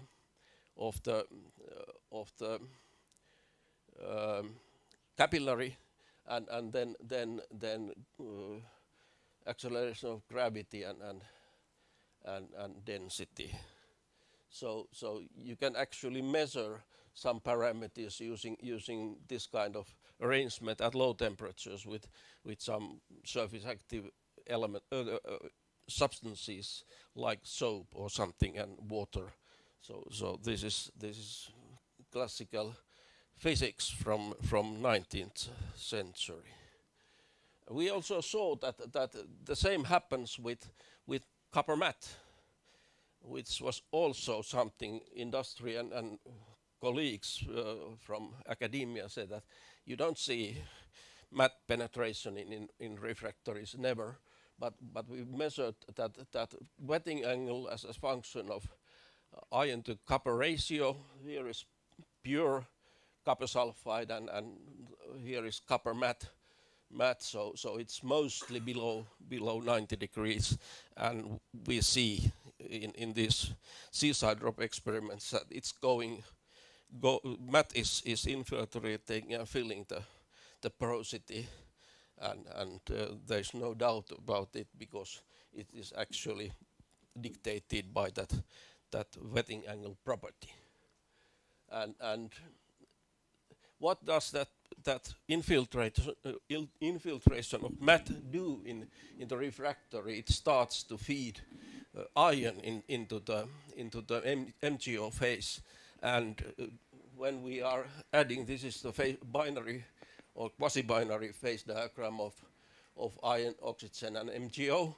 So it starts, infiltration starts to dissolve iron from matte into the MgO, and it starts to lower significantly the melting point of MgO, so magnesium-ferrite, magnesium-wustite phase, and that means that those grains start to grow together.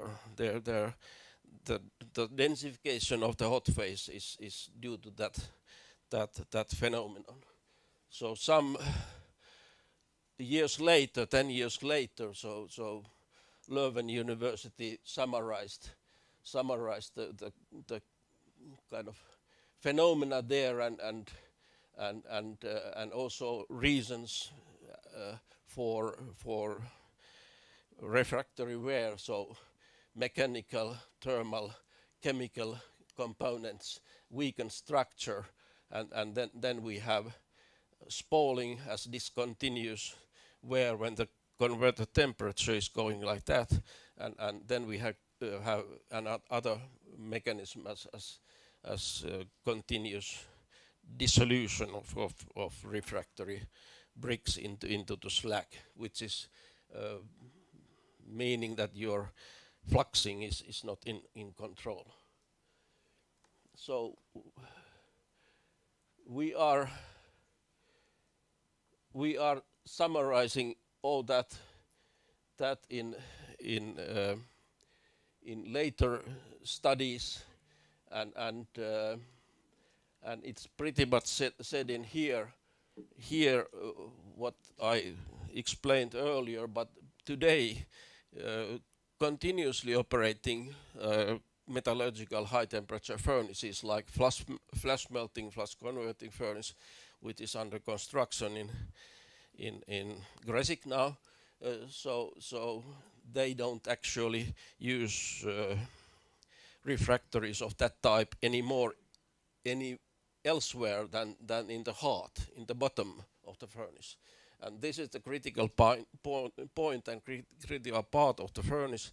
And there all these infiltration phenomena are active, not so much chemical dissolution, but this furnace design and the heart design is based on those facts I showed you, and they are actually done by Outotec after we find out what is really happening in the refractories.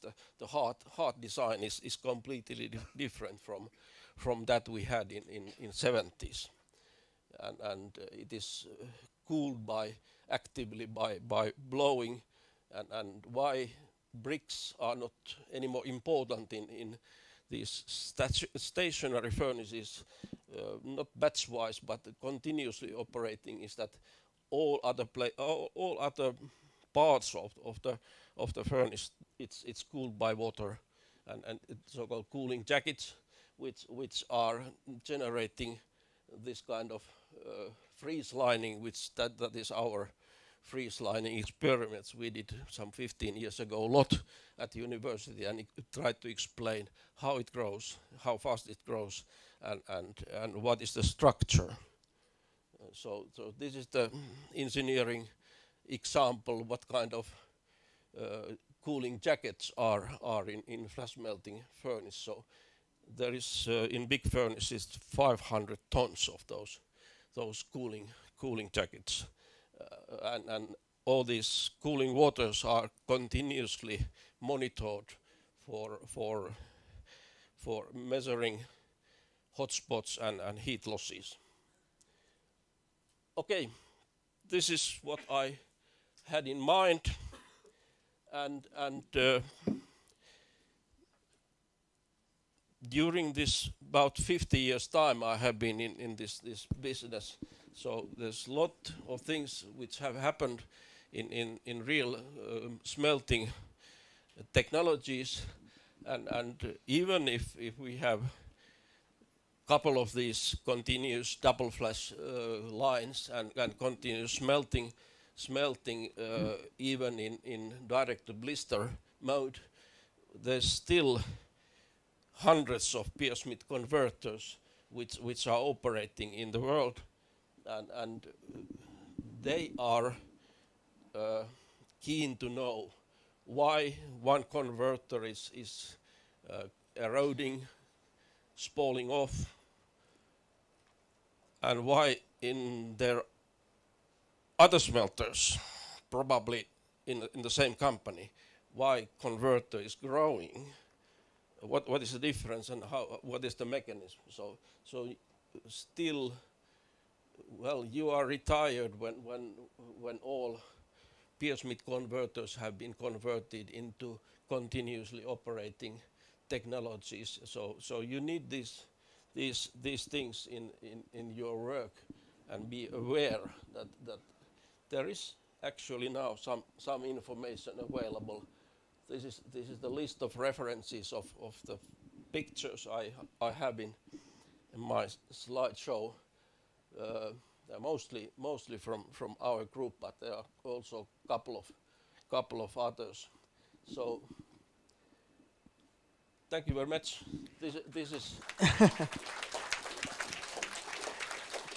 this is Aalto University from another angle than Daniel presented, and if you have any further questions after this session, so this is my email address. Thank you. Okay, guys. Question and answer. Oh, 1, 2, 3. But maybe only one because time is limited. Okay, Abrar.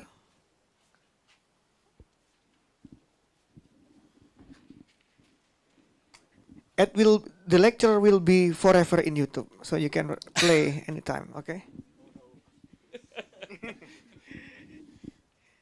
Okay, thank you, Mas Imam. Hello, PK. My name is Abrar, and I am a master student in metallurgical engineering in Institut Teknologi Bandung, and I am interested in computational fluid dynamics. So my question is, can we predict the chemical attack, mechanical attack, and thermal attack on refractories using CFD? I mean, with CFD, we can get almost all the spot that potentially get attacked by slag to refractories. Thank you. That's a very good question. Actually, one would expect today that all the material properties of, for example, refractory materials are known. All the material properties of molten and solid slags are known, or solid matte. They are not. So that is the biggest obstacle. Basically, we can do that. We have activities in that area, but because of the kind of present situation in scientific literature, a couple of years ago, Prof. Ari Jokilaakso started to applying money for thermal conductivity studies at elevated temperature, and now we have laser flash thermal conductivity device, which is it has been used probably 1 year or a bit more for measuring thermal conductivities and thermal diffusivities of basically only solids, but it can be used also for molten materials. But yes, computational methods are capable of doing that, but not without fundamental property data of substances, and that is something we are lacking. But perhaps after 10 years or 5, it's doable. All right. Thank you, Abrar. We will have an official time after this. If you have still curious, you have a lot of questions, you can directly contact Professor after this, okay? And now we move to Australia. Please welcome Dr. Avarma and Professor Akbar. Check. Hey everybody, so nice to see many students here. I was thinking I need some stretching, so maybe we all need some stretching first. Okay. Because we're halfway here, so let's do some nice stretch. Dr. Avarma, he is the triathlon athlete. She is triathlon athlete. I was one running with her and I'm nothing. Yeah, Imam started with me, and then after 1 kilometer, okay guys, just go, please. All right, so welcome again, and my name is Katri Avarma, but because we are all friends, you can call me Kaisu. And currently I'm working at Swinburne University of Technology, and Akbar Ramdani, professor, is my line manager, and he's also the leader of Fluid and Process Dynamics group that I'm working. And we will start with the same way as the other lectures. So I will be introducing our university and telling some background of myself, and then Akbar will go to the hard topic and give you some more detailed lecture of steel making with hydrogen. So Australia, and yeah, as a background, I'm actually from Finland, so I did my PhD at Aalto University, so I know these previous professors quite well, but yeah, I moved all the way to the other side of the planet, to Australia, 2.5 years ago. And so our university is located in Melbourne, in Victoria, which is here on the south part of Australia. So it's rather far from here, but definitely more close to Indonesia than Finland is. But yeah, so our main campus is located in the cities, like some 10 kilometers from the city center of Melbourne. We have very good public transportation options to get there. Our campus, it's quite compact, but there are a lot of different topics and groups you can do studying and research. It's quite nice in architecture, and actually our offices are located in ATC building, which is this one here. And in general, it's very cozy environment in the whole campus area. So, like Swinburne University of Technology, it's very research intensive and oriented university. We are trying to focus on delivering research that will create economic and social impact and value. It was founded in 1908 by George Swinburne, and it attained university status in 1992. And as told previously, our main campus is in Hawthorne, which is rather close to Melbourne city, but we have another 2 campuses in metropolitan area, located in Wantirna and Croydon. We have additional campuses. One is in Sydney, and then overseas, 3 of them, one in Malaysia and 2 in Vietnam.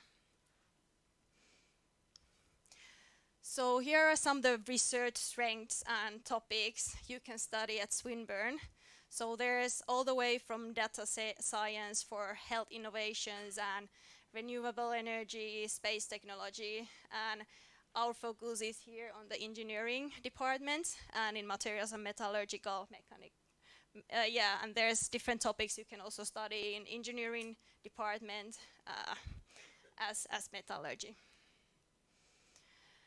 So our Fluid and Process Dynamics group, FPD, its general overview is in high temperature experimentation and modeling. We do kinetics, thermodynamic modeling, process modeling. There's also some soft sensor techno-economic analysis completed.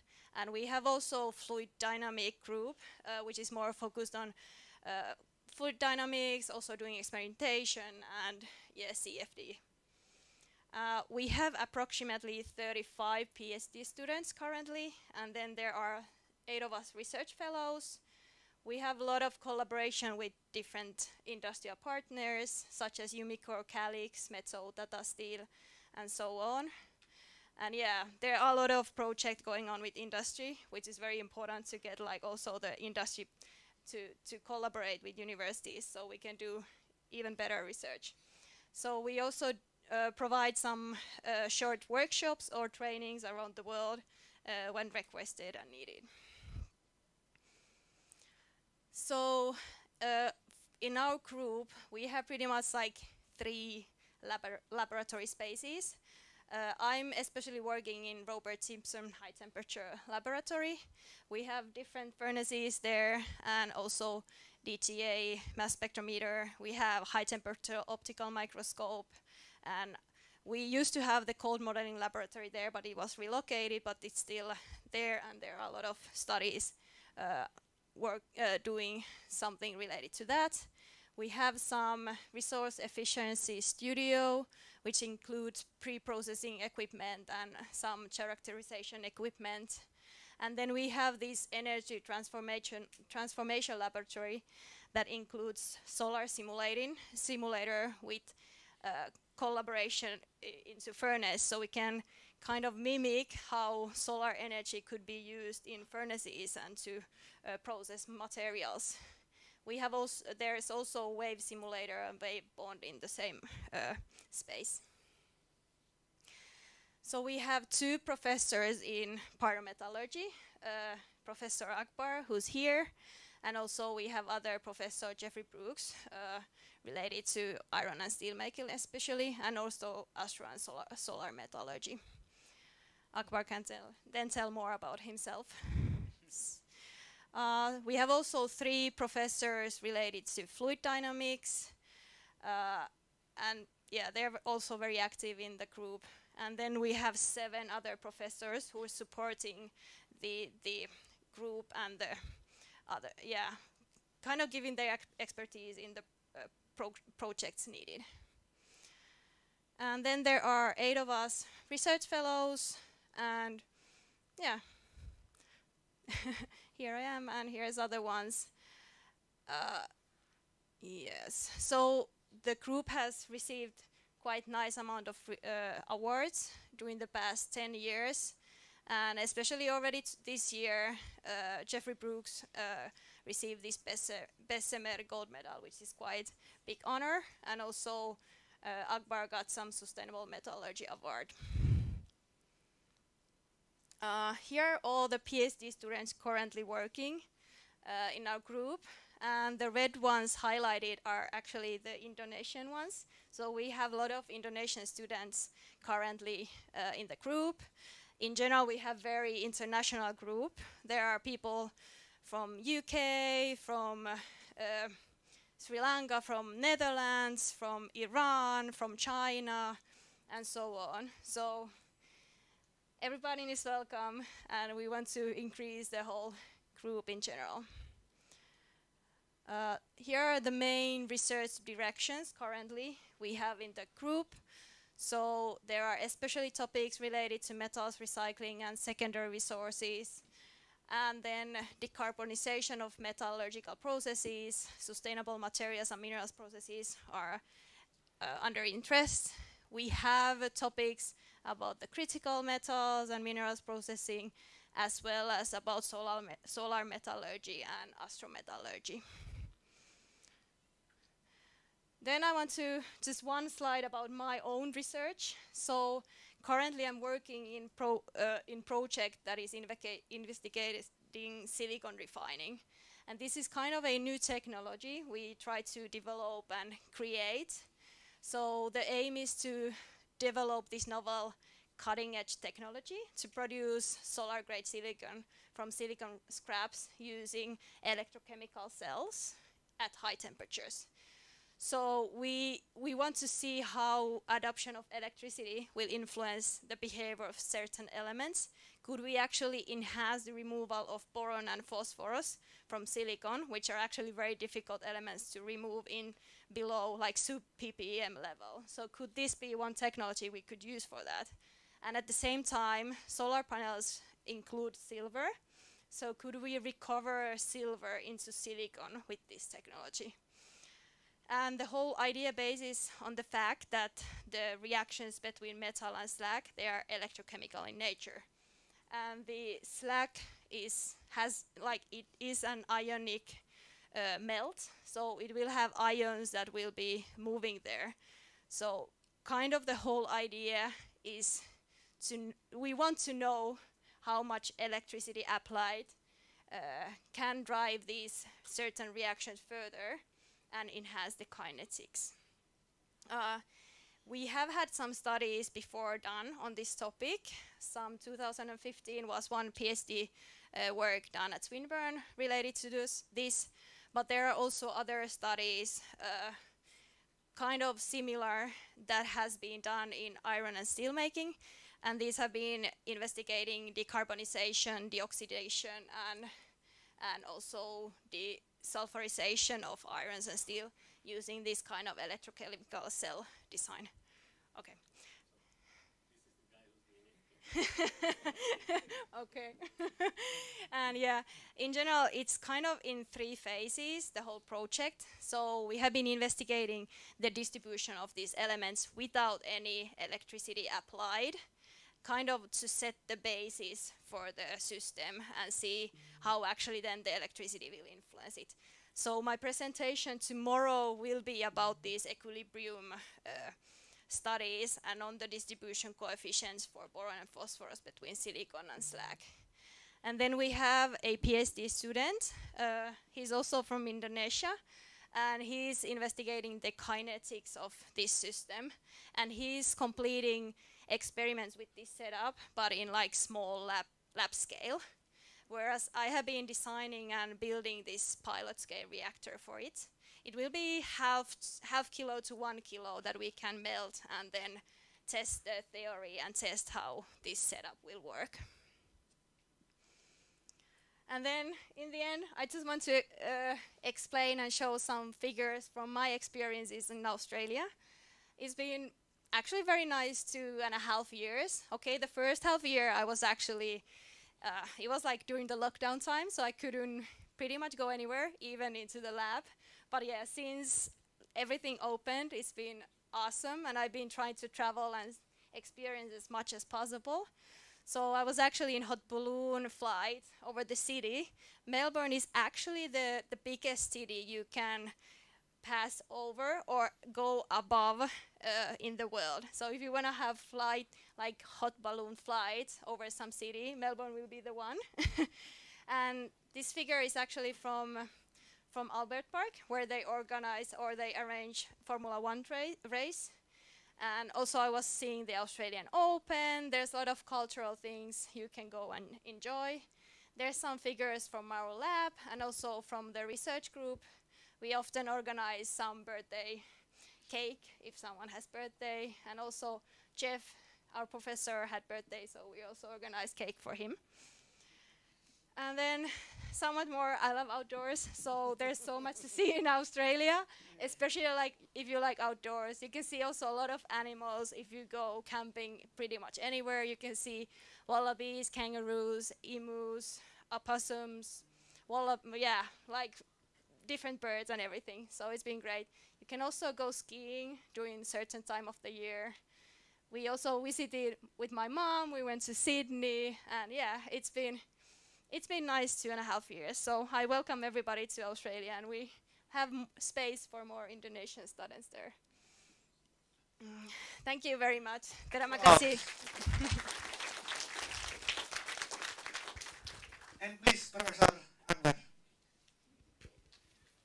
Now is the most interesting part. Yes. Hopefully I can do the justice, but so good afternoon, everyone. Wake up. So it's always very nice to come back to your alma mater, right? So I actually graduated from ITB from materials engineering, but my final year undergrad project is actually with metallurgy. So if you know Pak Shoni, who's now already retired, I believe. So I did my final year project with him.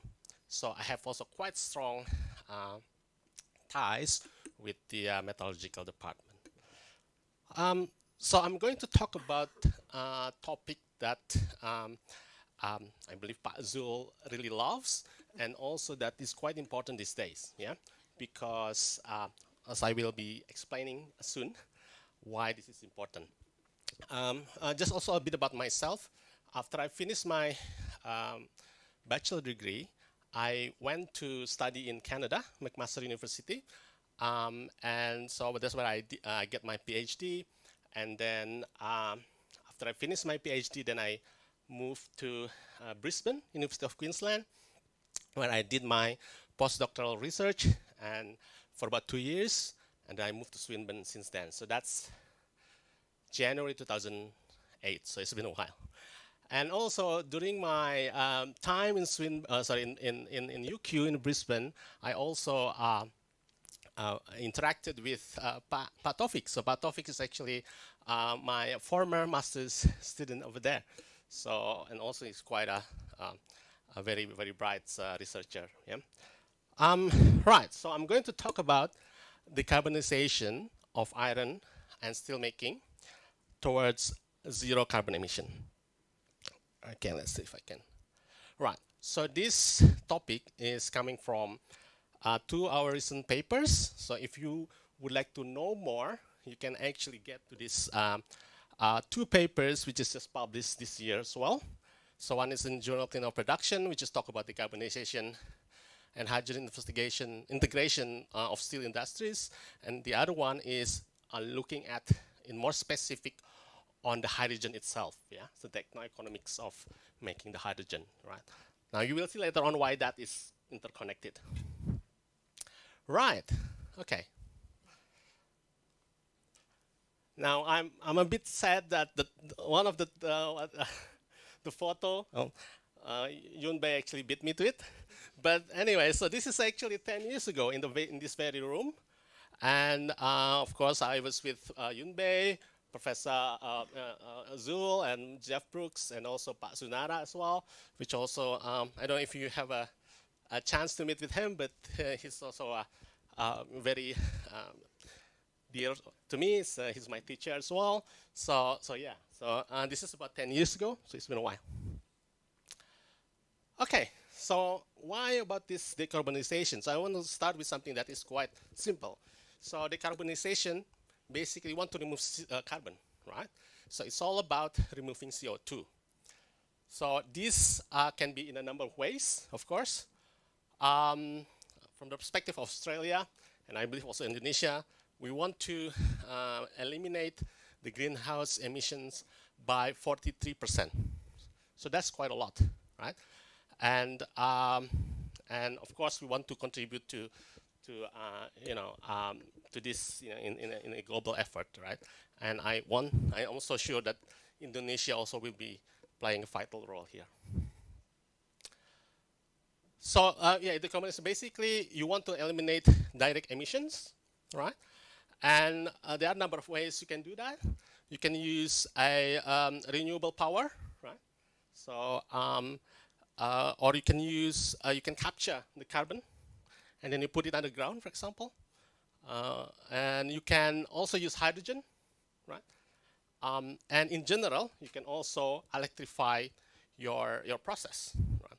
Of course, when you do that, you want to make sure that the source of electricity coming from renewable sources as well, such as through hydrogen, solar energy, wind energy, and so on. Right?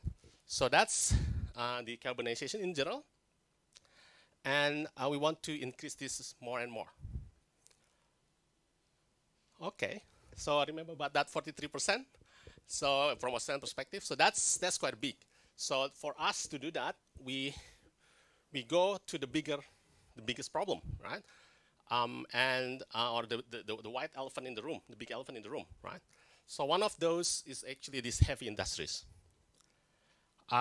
That can be, iron and steel making industries, cement industries, alumina and aluminum industries, right? And also petrochemical industries. And this, from these industries, it was estimated it's contributing to about 12.6 gigatons of CO2, right?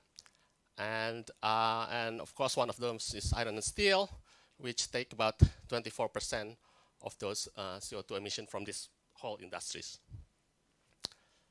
Specific to steel and iron and steel industries, it's estimated about 7 to 9% of global emission coming from iron and steel. And it's using about 8% of energy. So this is one of the big elephant, right? If we can see also the breakdown of the steel production by country, and most of them is coming from China, right? 56.7%, from Japan, India, and Europe, and so on, right? So of course, if all of the efforts is done outside China, then it's also a small sort of effect, yeah. So in a way, we also need to encourage China as well to do the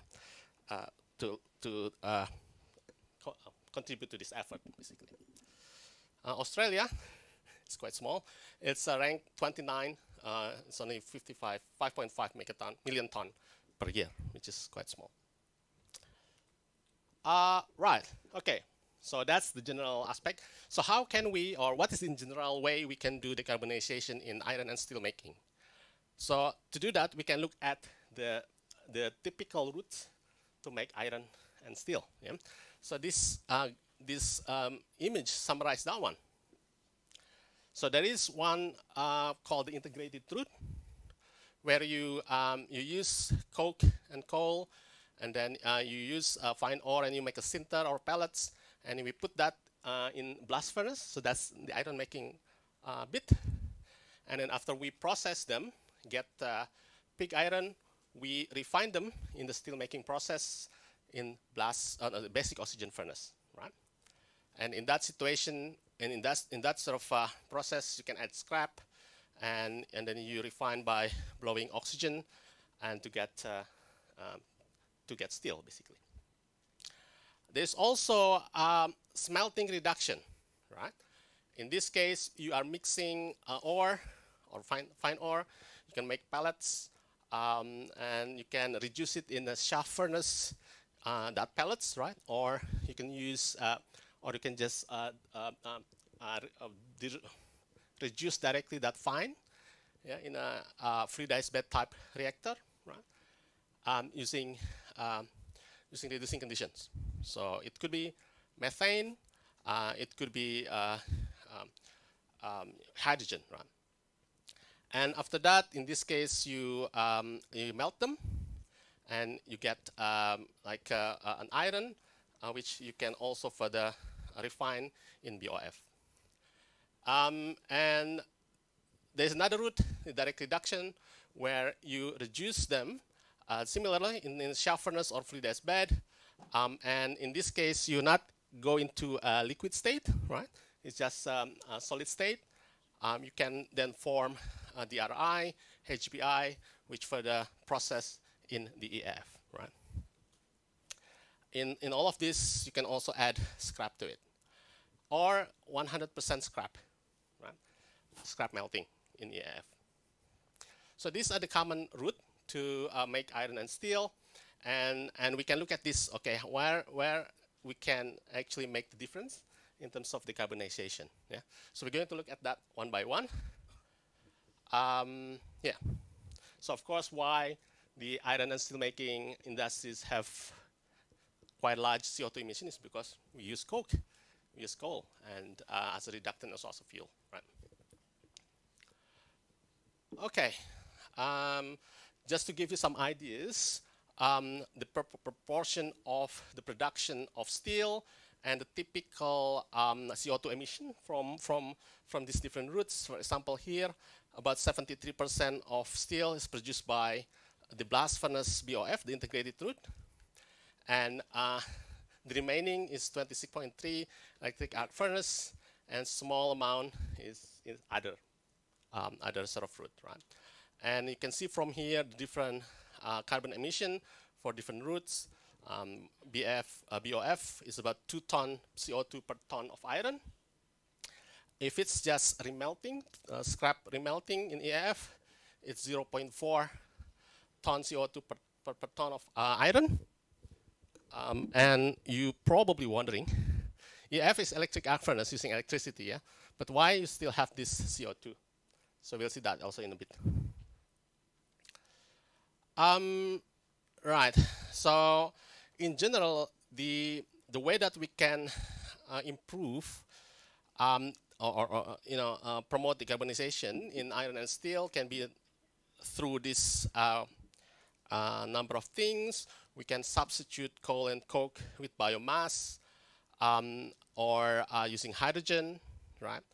Or if we still on in the middle sort of it's in transition period, so we can also potentially capture, utilize or store the CO2. So that's if you hear CCUS, so that's what it's mean: carbon capture, utilization, and storage. We can use more electrification, right? Increase steel recycling, right? And or in general, improving the efficiency, or even starting a new way of making iron and steel. So new clean technologies for iron and steel productions. More systematically, the way that we can do is shown in this next few slides. So for example here, hydrogenation route. One, we can increase scrap recycling. So this is where if we want to increase the use of electric arc furnace as the main way to make steel, right? We introduce hydrogen in blast furnace, right? It's still the integrated route, but we introduce hydrogen to it, right? We use hydrogen to make the RI. Remember the process in the middle there, which is there is a smelting and also direct reduced iron. Yeah. So in that situation, we use hydrogen as a reductant, which can be processed in a shaft furnace or fluidized bed. Then further, we process that in EAF, and on the top here, BOF, and that one's also EAF. And in all of this, we can also have scrap inputted into BOF and also electric arc furnace. Right. Seems easy, yeah? But we'll see some of the problems and the dilemma later on. Another one, okay. So when you have a materials that is not that good, low-grade iron, right? Low-grade iron ores, sometimes you need to have another process after your reduction, right? So we can have another furnace in between, such as smelter, or we call it smelting furnace, or submerged arc furnace, or open slag bath furnace, yeah? So basically for us to remove the gangue before it's processed further in the BOF. Also, we can implement the CCUS. Yep. Now the technology is there, so but I think it's still quite expensive. Yeah. Or the last one is new approaches in iron and steel making. So we're going to look at some of this one by one and see what are the problems and also dilemma on taking one of these route. Yeah. The first one is recycling more and more. So we increase this recycling through in EF. Yeah. So we process more scraps. Like I said, electric arc furnace is, you can see from the rods there, electric, right? But it is not actually coming 100% electric. I will see in a bit. So this one is actually done well, the use of EAFs was big actually in the US. Actually, the production of steel in the US, about 70% is coming through this route, yeah, recycling. And in this case, of course, if you want to go through this one, you want to make sure that the electricity is coming from renewable sources. So there will be a shift from the regular energy from coal, for example, into renewable energy. And currently, natural gas also being used, but in the end, we want to have this also phase out, so that also hydrogen can go into the process more and more. So this is where we can make that improvement in terms of the process route. One is the electric arc furnace itself. Yeah. So we add more scrap to it, right? Or in the reheat furnace, so they usually use a natural gas, but we can add hydrogen to it, right? And the one on the right-hand side here is showing the typical energy required per tons of billet using different types of fuel and so on. So yeah, so just quite interesting here. Now, so depending on the route, we can have different types of different amount of CO2 per ton of steel, and this is just a comparison of them. If we have scrap and EAF route, that's about less than 400 kilogram of CO2 per ton of steel. Of course, the BOF is quite big, right? If we use natural gas in there, it started to go down. And if you also using hydrogen, for example, then it also started to go down as well. And there's one here, which is also from hybrid, which is quite low CO2 emission per ton of steel. Now, so what's the problem with scrap? Well, its availability, right? So there are not many scrap available actually, and it's quite an expensive commodity as well. So for example, in Australia, this is quite interesting. There's some scraps, and we have a steel company that is basically the electric arc furnace route, right? But they actually sell the scrap elsewhere because it's more profitable to sell scraps to Indonesia, for example. So there's an economic aspect to it as well, which you need to look at. So this is just showing the different types of scrap availability over the years. And there's an obsolete scrap there, home scrap from steelmaking, prompt scrap, home scrap foundry, and so on. So this is, of course, there's an increasing amount, but still that amount is not enough to supply everything if you want to make steel 100% from this route. Yeah, it's just not possible. Now, this is the thing that I want to mention earlier. So talking about EAF, the electrical energy input is actually only 56%. Right? So you still use carbon to oxidize. That contribute to about 23% of energy. You also use natural gas, a burner, to keep the heat or to make sure that the heat is actually quite uniform. That's 5%. And there's also some oxidation in metals, 8%, and so on. Right? So it is actually not 100% electrical energy. You still have carbon in there as well, which give us a bit of CO2 emission from the process.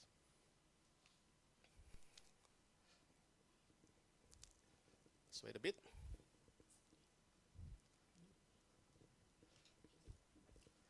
I hope it wasn't because of me.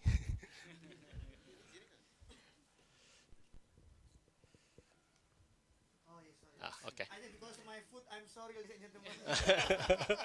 Oh, you want me to stop talking, yeah? I have to, yes. So right. So the other thing that is quite give a dilemma is about the tramp elements or the residuals in the scrap. Yeah. So you have some elements that very difficult to remove, such as copper, tin, right? And Professor Yun Bei Kang is actually working on that area as well, to try to remove tin and copper. It's very difficult. So if you have these elements, the scrap is actually, with time, it will build up, right? And it's very difficult to remove. And one of the way to remove is basically you have to dilute it. So you have to add sort of fresh new steel there to reduce the concentration. Of course, if you want to process through EF, you want to have renewable energy ready nearby, so for the electricity. And there's still a lot of blast furnace BOF plants around the world. So to replace that one, it can be quite a dilemmatic sort of situation there. So there's a political and economic repercussion as well. Right, so that's the first route.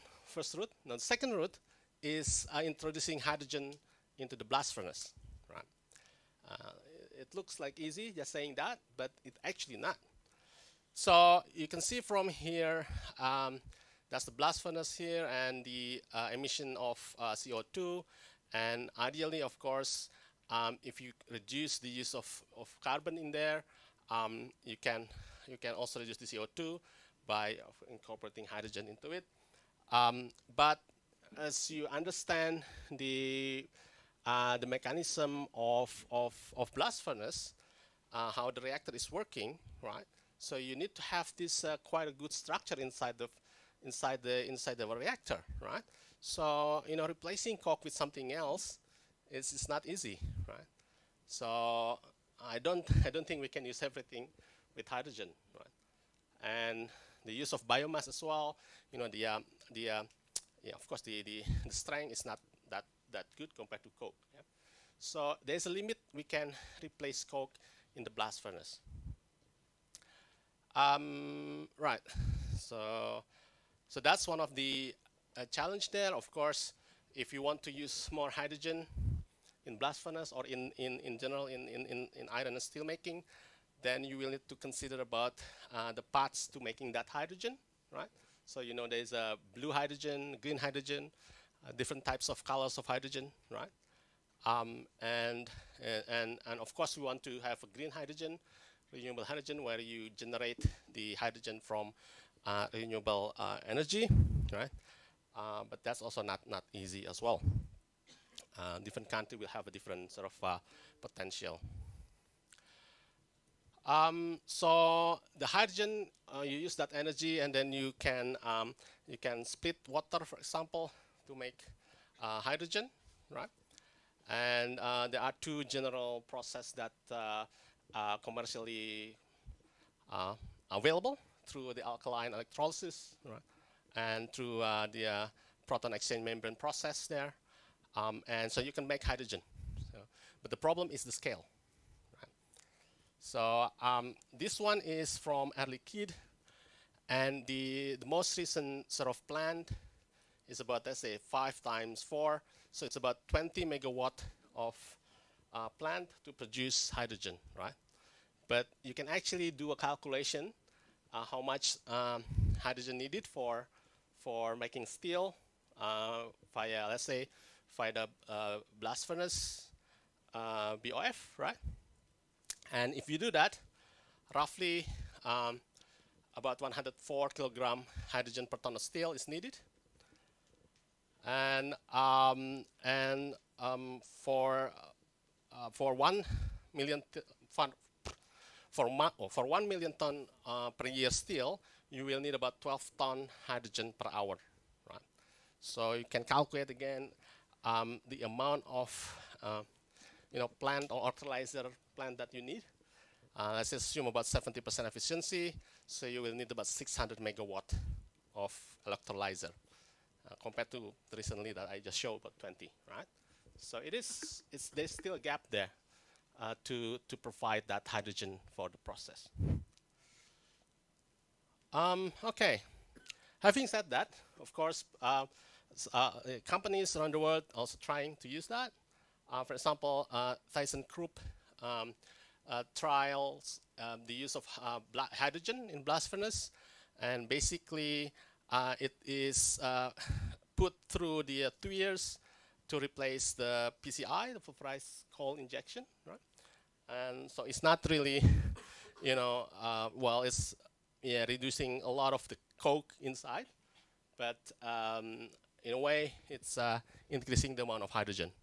And it's working, but there's also some technical aspect that needs to be considered as well. There's a limit where how much you can put hydrogen and mix with PCI so that the processes actually work. Yeah.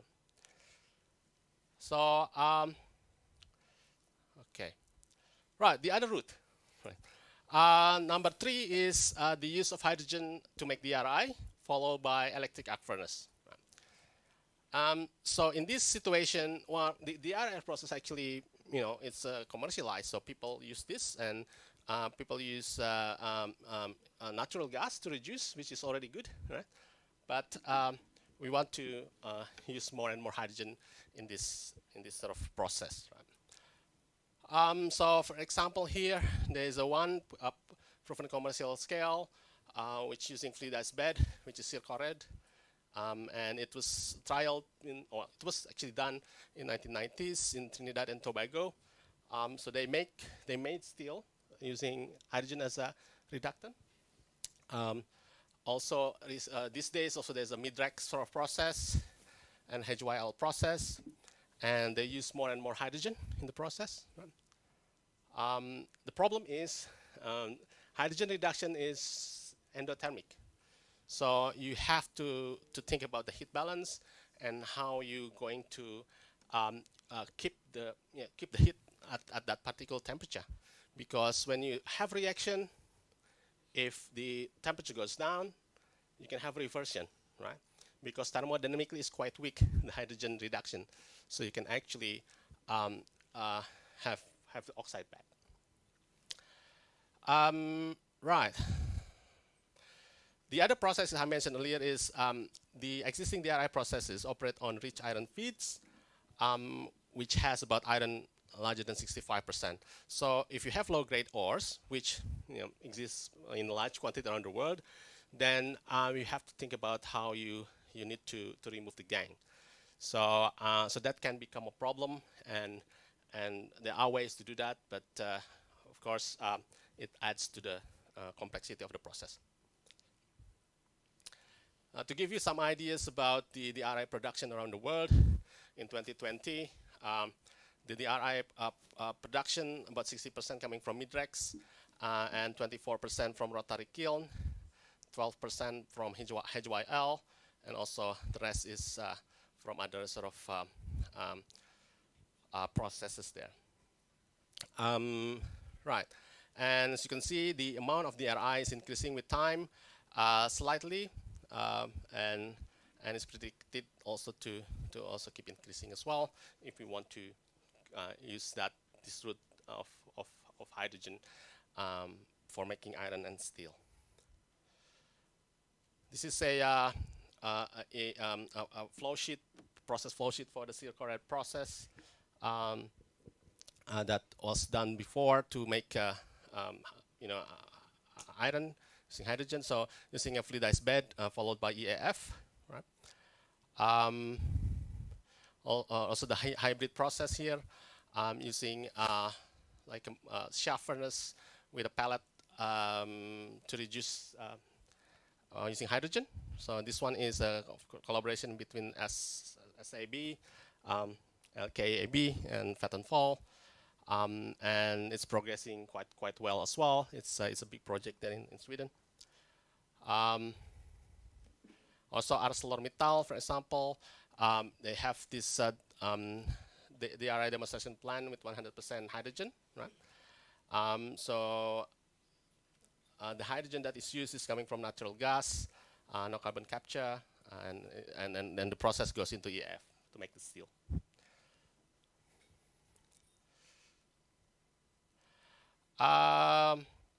So there are also other things that you want to consider when you want to mix DRI with scrap as well, right?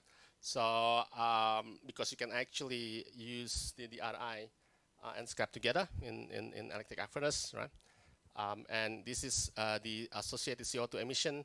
If you have more scrap, 100% scrap, of course, is quite small.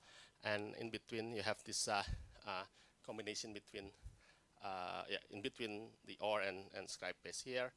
And that's the typical process in each of the country uses this combination or the mixture of this scrap and ore. Things to consider, like I already mentioned, one is, do we need some post-melting technology, right, to remove the gangue? And yeah, I mentioned about current shaft technology based around rich ore feeds. And also mentioned about the endothermic reaction there. So, and in fact, some of the trials suggested not 100% hydrogen. It's about 80 to 85% hydrogen, right? Through this and so on. Yeah. Right. The last one is okay. We just start over and use different types of new technologies to make iron and steel, right? So there are a number of routes proposed or research. Yeah. One is using hydrogen plasma smelting reductor, right? So in this case, you make the hydrogen from electrolyzer, and you basically generate hydrogen plasma using plasma torch, which can be used as a melter, right? But also as a reductor as well, because it's using hydrogen there, and you make the iron and also slag in this reactor there. So in this situation, of course, you can reduce the CO2 emission quite significantly, right? 95% compared to BOF route, but it's still low TRL, and it's still basically under research. Yeah. You can have alkaline iron electrolysis, right? So you leach out the iron, for example, from ore, yeah, and then you pass through that to an electrochemical cell to basically make or deposit iron or make iron, and you melt that in the next stage, which is an electric arc furnace and so on. And this one is also low TRL as well. And it will also depend on impurities of the iron ore and current density, types of electrolytes and their concentration. But it also potentially can reduce the CO2 by 85 to 95%. Molten oxide electrolysis, right? So in this case, you are not leaching the iron first. You actually melt the ore, yeah, into a liquid oxide, and then you use electrochemistry or electrolysis cell to basically reduce and get the iron or steel from that reactor. In this situation, potentially, of course, the CO2 can be reduced by 100% if you use the the electricity from renewable energy sources. It's still also very low TRL, and even lower than before, previous examples. And slow process, huge number of cells with significant capital investment if you want to keep the same sort of capacity. Total capacity. Yeah, so also still under research as well. This is also another technology. This is from Australia, Calix Zesty, zero emission steel making technology. So our group has been working with them to try to investigate the hydrogen reduction. So this one here is like a flash reduction type, right, reactor. But you see, of course, it's different than when you flash reacting sulfide, right? Because basically it's not autogeneous. So in this case, the heat is provided. So the reactor is actually a column, right?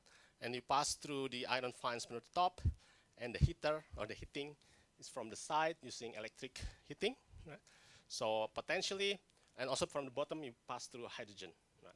So potentially, if you use the hydrogen production using renewable energy, and also the electricity coming from renewable energy as well, potentially can it's 100% carbon free. Another one, trying to use solar metallurgy to reduce the carbon coming from heating of the furnace. So in this case, we are using concentrated solar energy to supply heat requirements for the process. And just to let you know, if you design really well, you can actually get about 2,000 degrees Celsius if you concentrated sun's energy into an area, right? So it's enough to melt minerals. So the idea here is you do a beneficiation and make a pellet, a composite pellet, and then you use solar smelting, where the heat and electricity coming from solar, and you get iron nugget from this. So, so we've been also doing research in this area, and you can also look at from that sort of paper there. That's the idea here, using a rotary hybrid furnace, and so on. So, to summarize, a number of approaches can be implemented in iron and steel making for the effort of decarbonization. Starting from transitioning stage into a fully decarbonized process.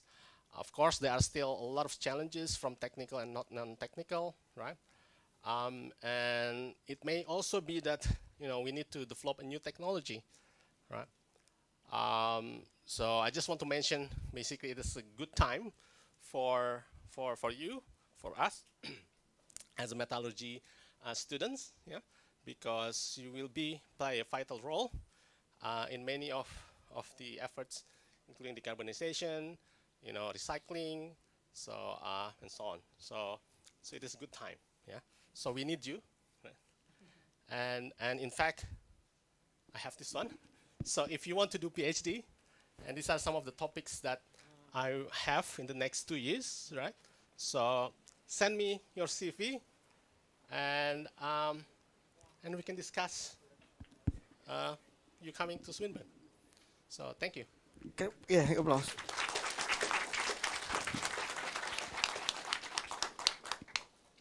Ten years ago, when Professor Akbar came here, there is a lady very active, and she sent CV to Akbar, and she graduated with Prof Akbar, and then he worked in there also. Her Yes. name is Epma. She's now in Blue Scope. Oh, so, okay. She's done very well. Yes. And she also have Australian husband. Maybe, who knows? Australian wife, Australian husband, who knows? Okay.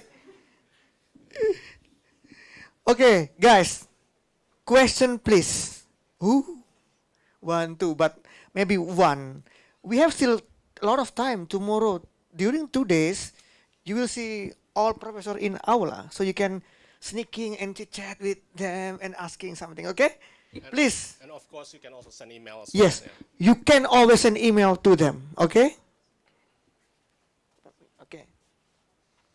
Please mention your name and maybe your year. Your yes. Okay.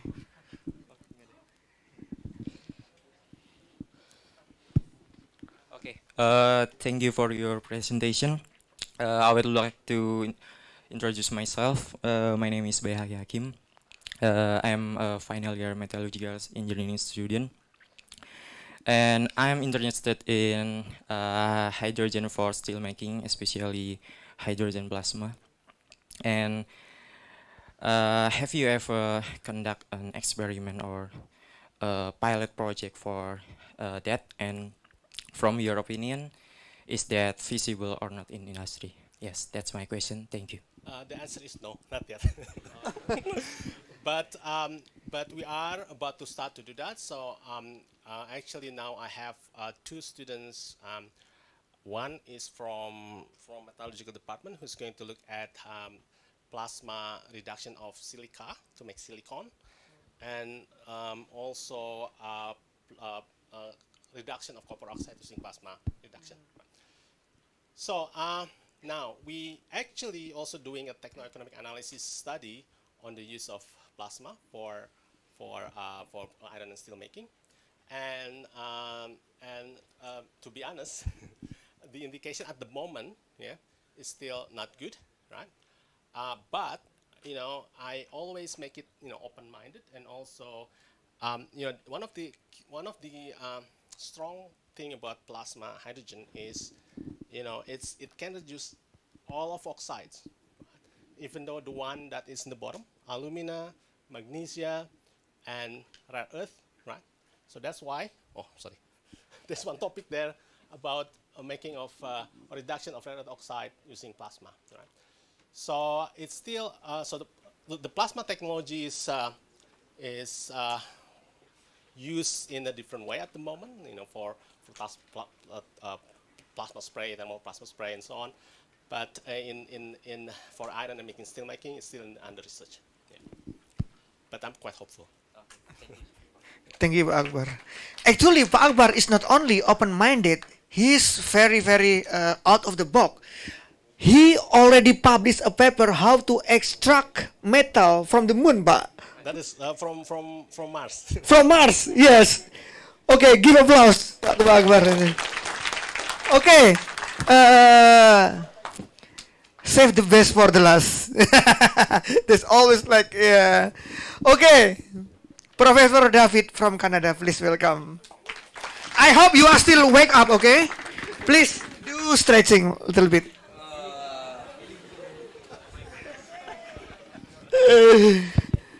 Okay, please. Okay, thank you. I'll just get this straight. Well, good afternoon, everyone. I'm definitely the last, I think, before dinner time. Is that right? One more meal. My name is David Dreisinger from the University of British Columbia, from Vancouver, Canada. So I checked my watch before I stood up to give the talk, and it's about 3 o'clock in the morning for me. So if I seem a little tired, that's why. I just arrived yesterday to Bandung. We have a number of students from Indonesia that are studying at the University of British Columbia. Reza, who's in the front row, is doing his PhD. Just wave your hand, Reza, so you can make connection with Reza. And another student, Ronnie Winarko, came a few years ago and also finished his PhD and is now doing a postdoctoral fellowship at the university. So we're very happy to have a connection with ITB Bandung and look forward to meeting many of you in the next couple of days as well. So first, a few words about the University of British Columbia, and then some talk about some of the research and areas of interest for us. Oops, what have I done wrong? Can you put that up again?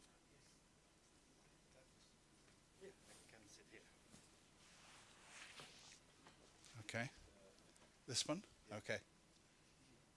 Okay. Too small, unfortunately, but I'll just point out a couple of items to you. So we have about 60-some thousand students at the University of British Columbia, and the number right here, which is a little hard to see, is close to 30% of our students at our Vancouver campus are actually international students. So we're very much an international campus, university. Yeah, total students about 70,000, total faculty and staff about 19,000, and 2 separate campuses, one in Vancouver and one in central British Columbia. We do a lot of research. Our budget for research in a year is about $750 million, and we have about 375,000 alumni from all over the world, 160 countries represented. My field is hydrometallurgy, and ever since I've been a professor at the university, there's been something called the Industrial Research Chair in Hydrometallurgy, which shows that we have 1 foot in academia, 1 foot in industry. We try to apply real-world solutions to real-world problems using hydrometallurgical technology. The history of hydrometallurgy at UBC is very long. We have a professor, Frank Forward, who was one of the pioneers in hydrometallurgy. He developed a lot of pressure leaching technology, including the pressure leaching technologies applied by the Sherritt Company in Canada and in Australia.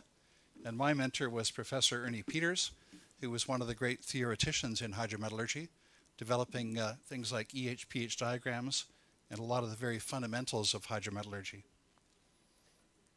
Since 1988, which was around the time Professor Peters retired, we started this chair in hydrometallurgy.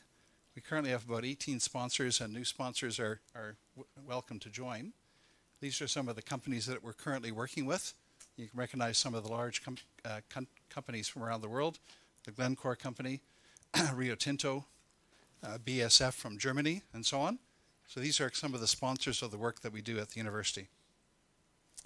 What do we try to do in the chair? We try to do a lot of research. So Reza is studying the fundamentals of copper leaching using iodine as a catalyst. We try to develop processes. We'll talk about some process developments in a minute.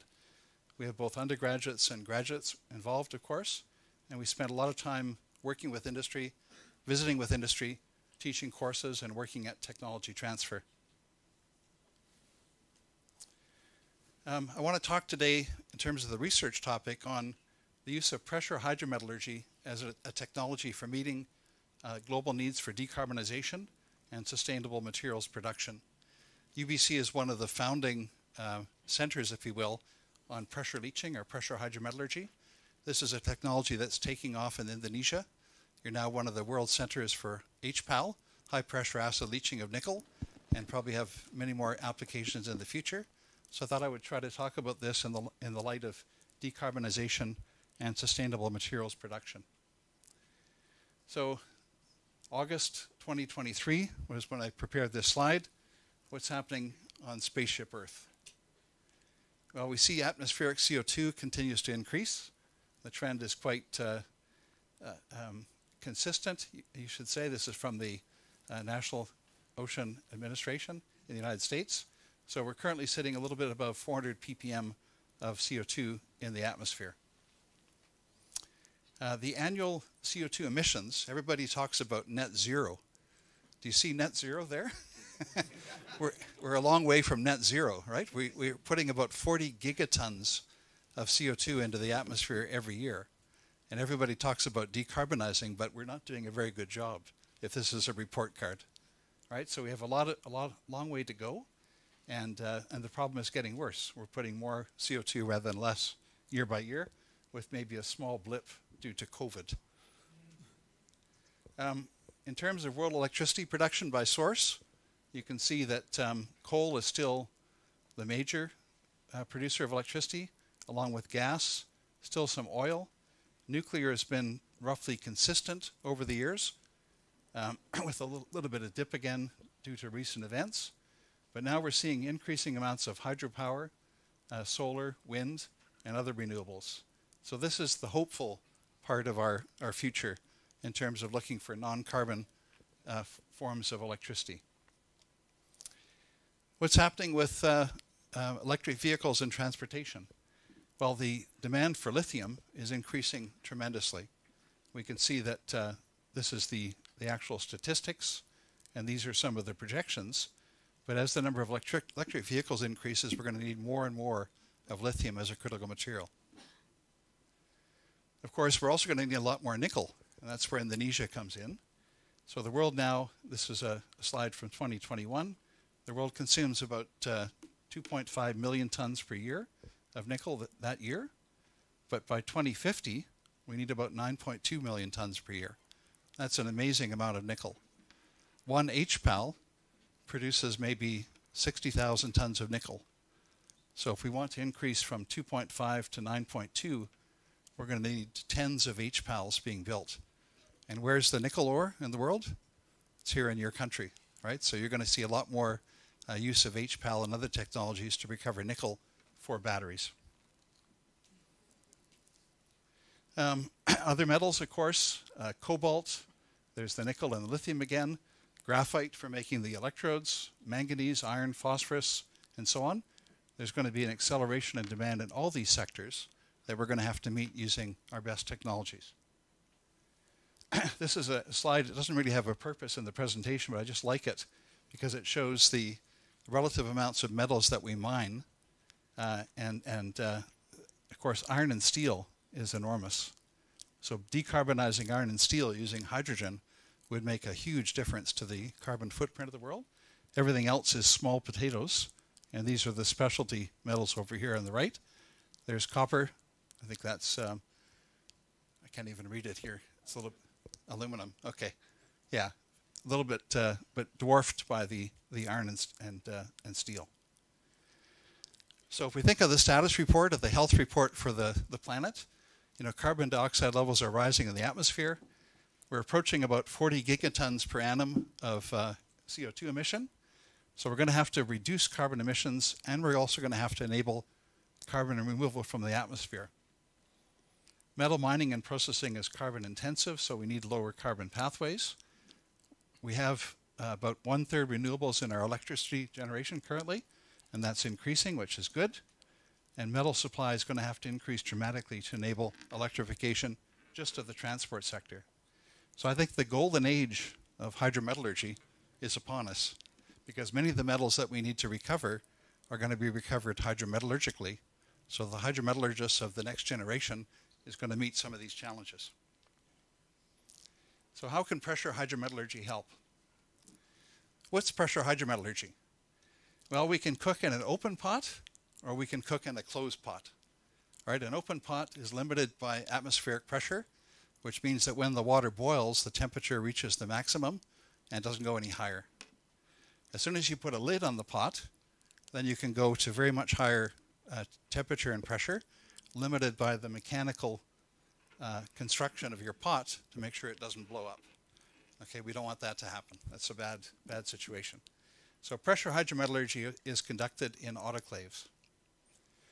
So why would you use an autoclave in hydrometallurgical processing? Well, it gives you the ability to increase the temperature, which increases the reaction rates generally. So every 10-degree rise in temperature doubles the rate of the chemical reaction. This is just a very rough rule of thumb. Sparingly soluble gases can be increased in concentration in solution by applying an overpressure of the gas. So we can push more reactant into the fluid. Iron precipitation reactions and other precipitation reactions are favored at higher temperature, which helps us with waste generation or waste rejection.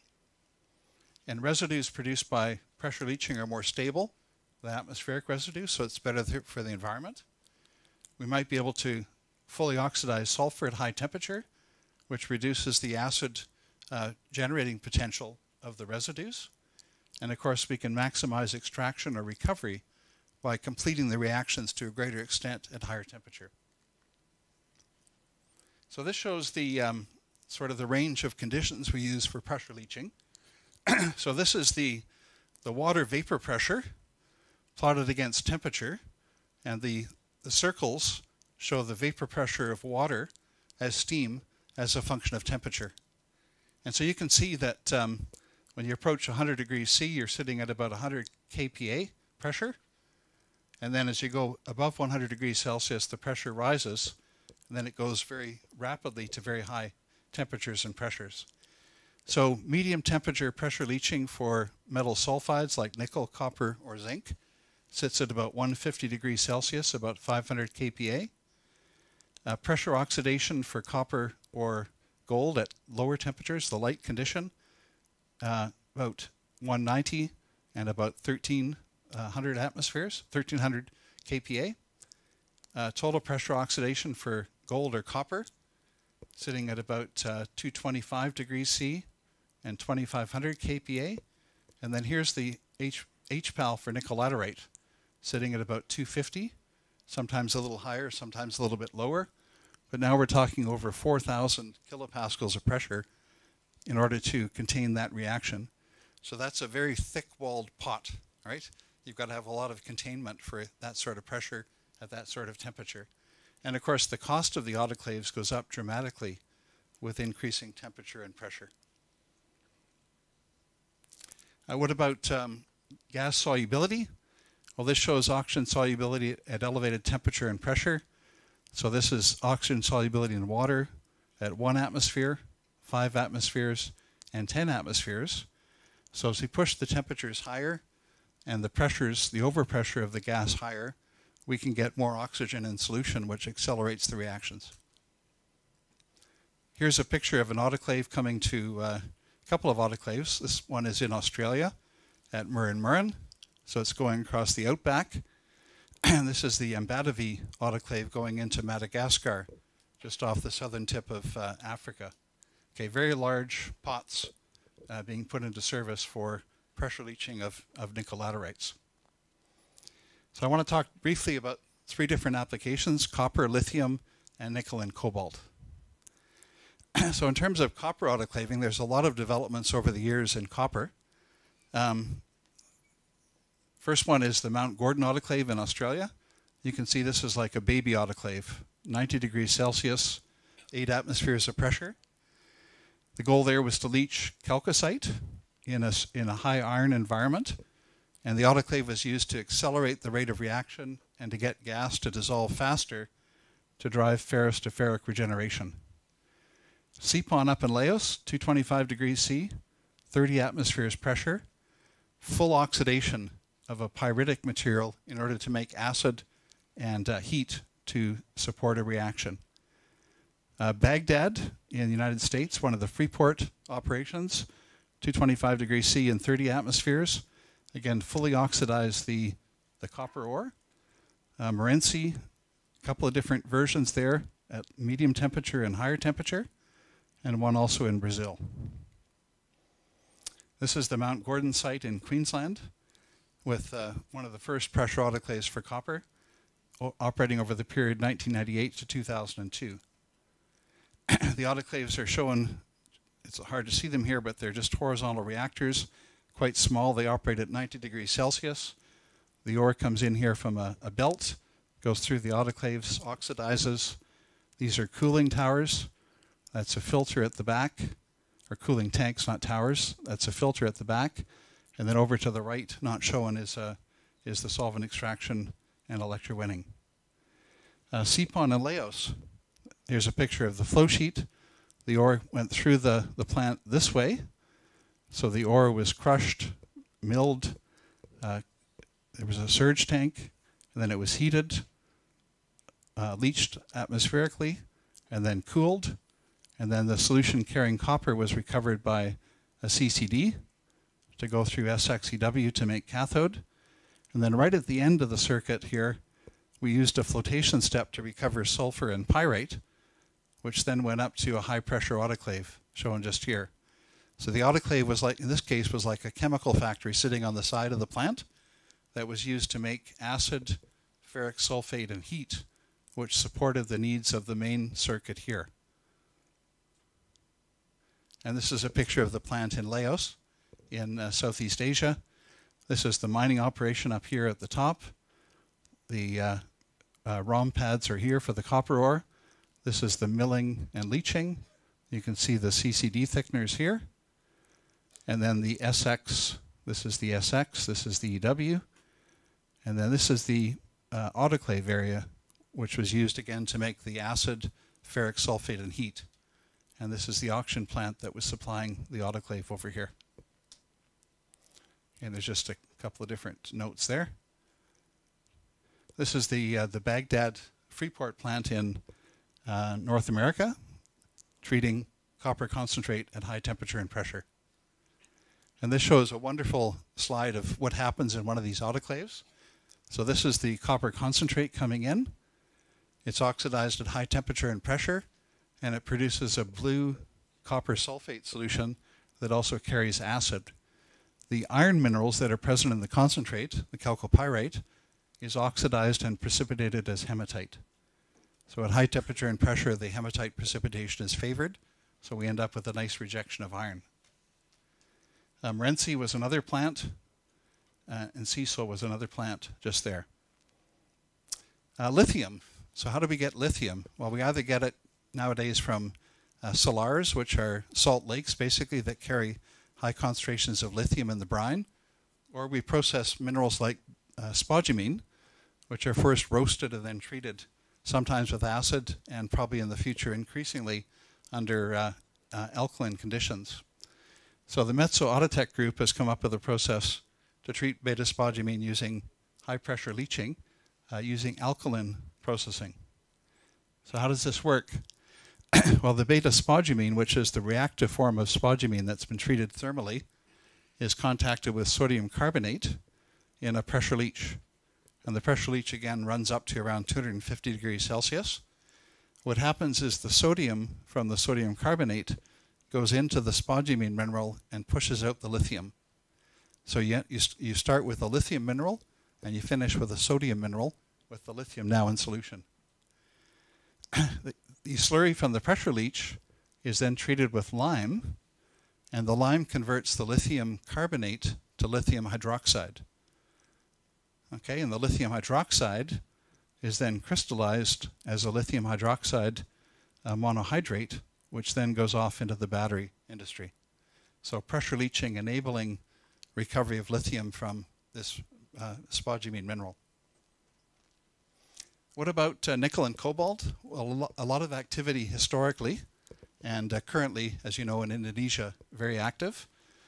So in terms of the sulfide forms of nickel and cobalt, going back to the 1950s, there was pressure oxidation for copper, nickel, and cobalt types of concentrates. There was a plant in Finland that was built many years ago, the Heiko process plant, that did low temperature leaching of nickel sulfides, followed by solvent extraction for salt recovery, often what we're trying to do nowadays.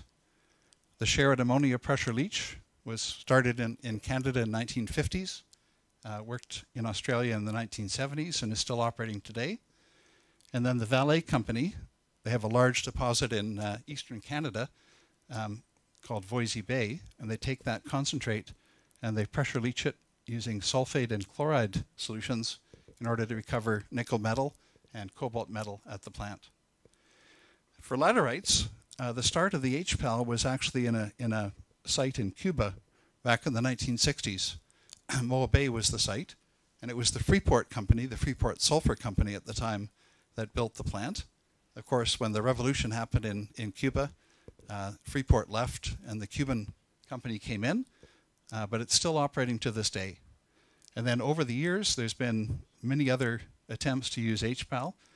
Murrin, Australia, Ravensthorpe, Australia, Goro, New Caledonia, Rio Tuba and Taganito in the Philippines, and Batavi, And then the chapter is still being written on all the plants that will be built in Indonesia.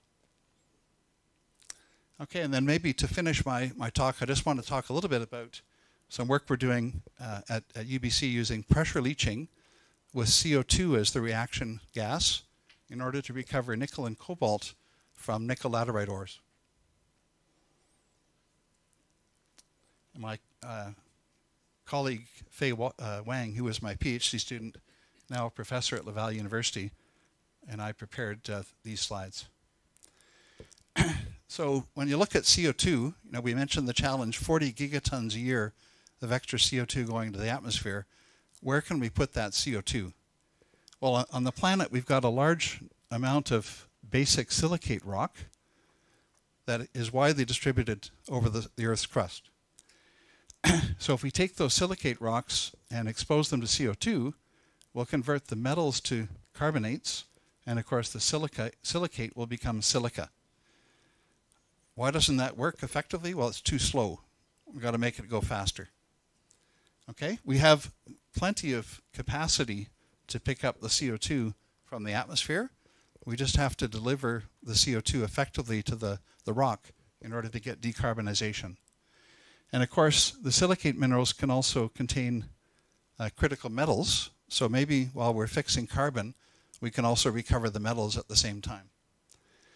So we want to tie together a solution to CO2 with the economic feasibility to also recover metals of value. So a little bit of a complex flow sheet here, but if we're trying to reduce CO2 emissions, we've got a couple of different ways to do this. We're trying to do what we call ex situ, direct mineral carbonation, where we mine the rock and then treat it in an engineered process, and at the same time try to recover the battery metals, nickel, cobalt, and copper from the raw material. Okay, so we started with the mineral olivine. So olivine is a magnesium iron silicate, and if we treat that material at high temperature and pressure with CO2 as the gas, what will happen?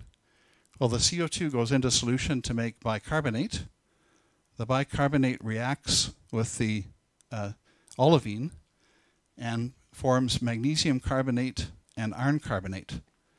It will also form nickel and cobalt carbonate if there's nickel and cobalt present. But if we put a chemical in called NTA, the NTA will actually selectively complex the nickel and the cobalt and keep them in solution.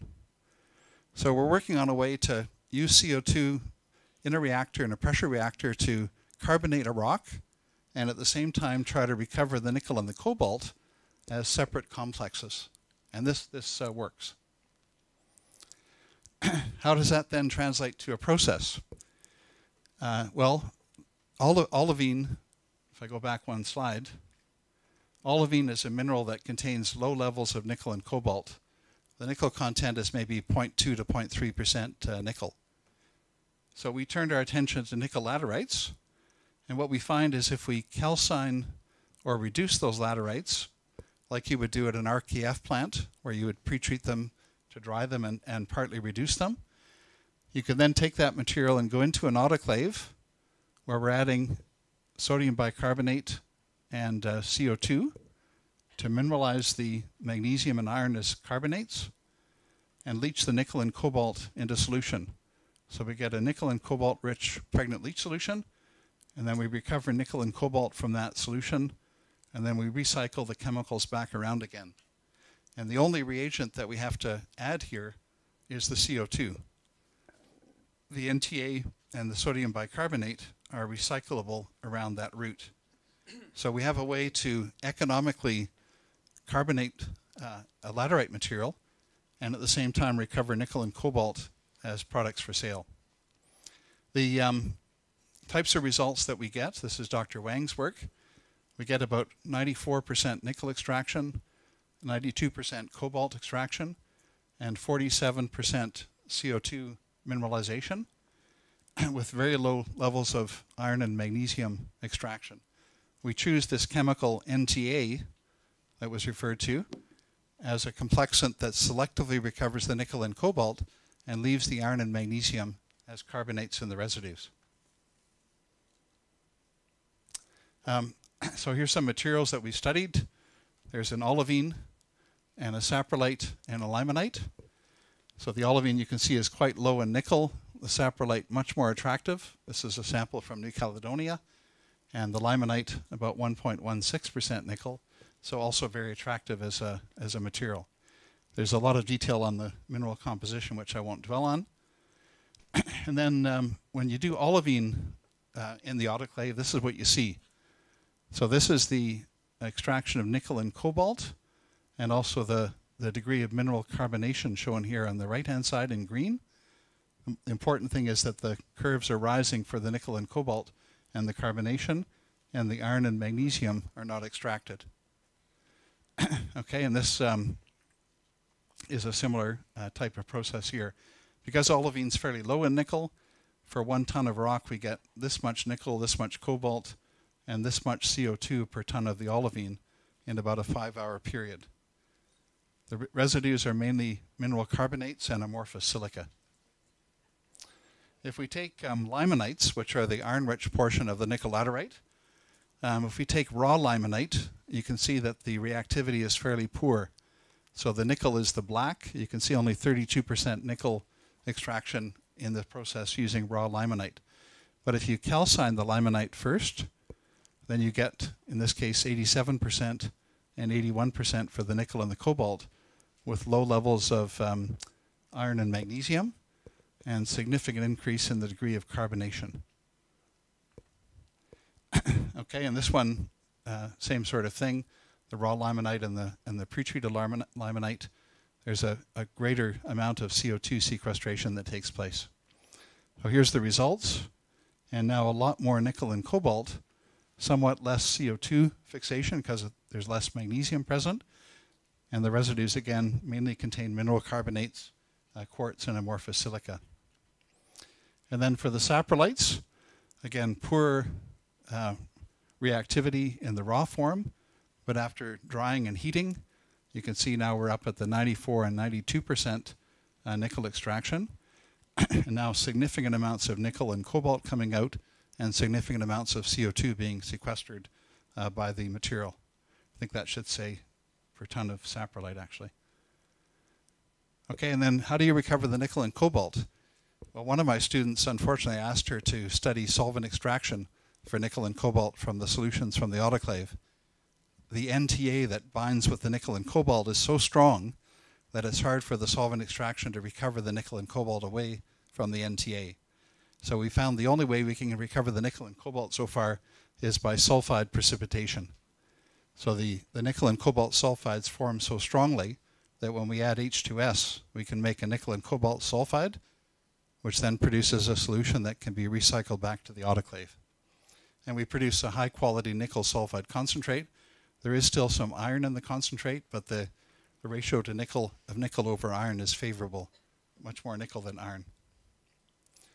And then when we recycle, you can see that we're getting effectively the same results with the fresh solution and the recycled solution. So the NTA is going around and around, we hope, in order to come up with a low-cost process.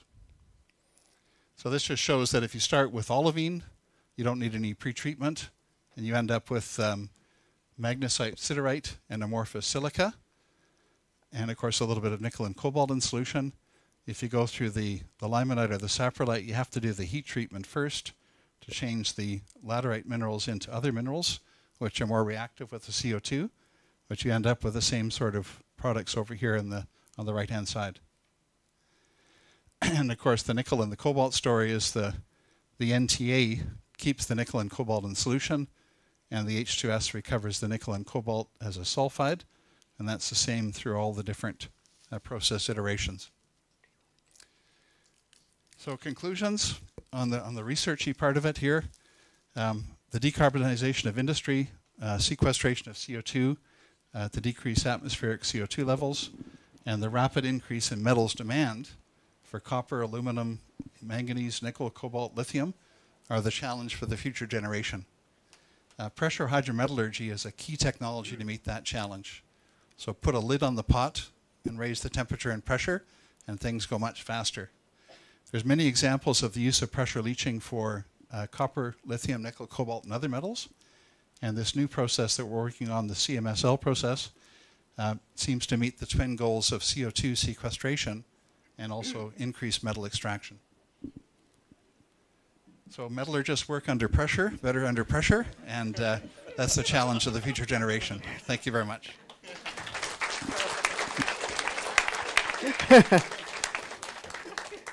Please, questions. Ooh, 1, 2, 3. Actually, guys, this is Dr. Arif. He is just graduated from Alto, and he's the one who responsible for the PT Freeport Manyar project smelter.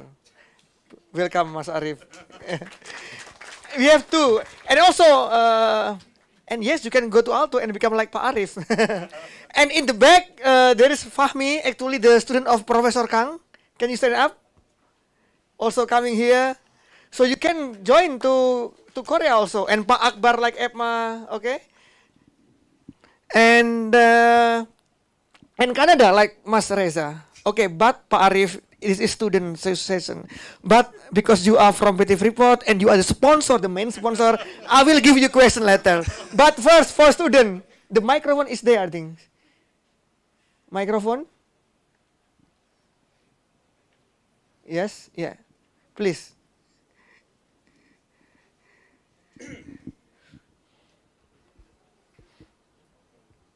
Yes, the back one who raised the hand, yes.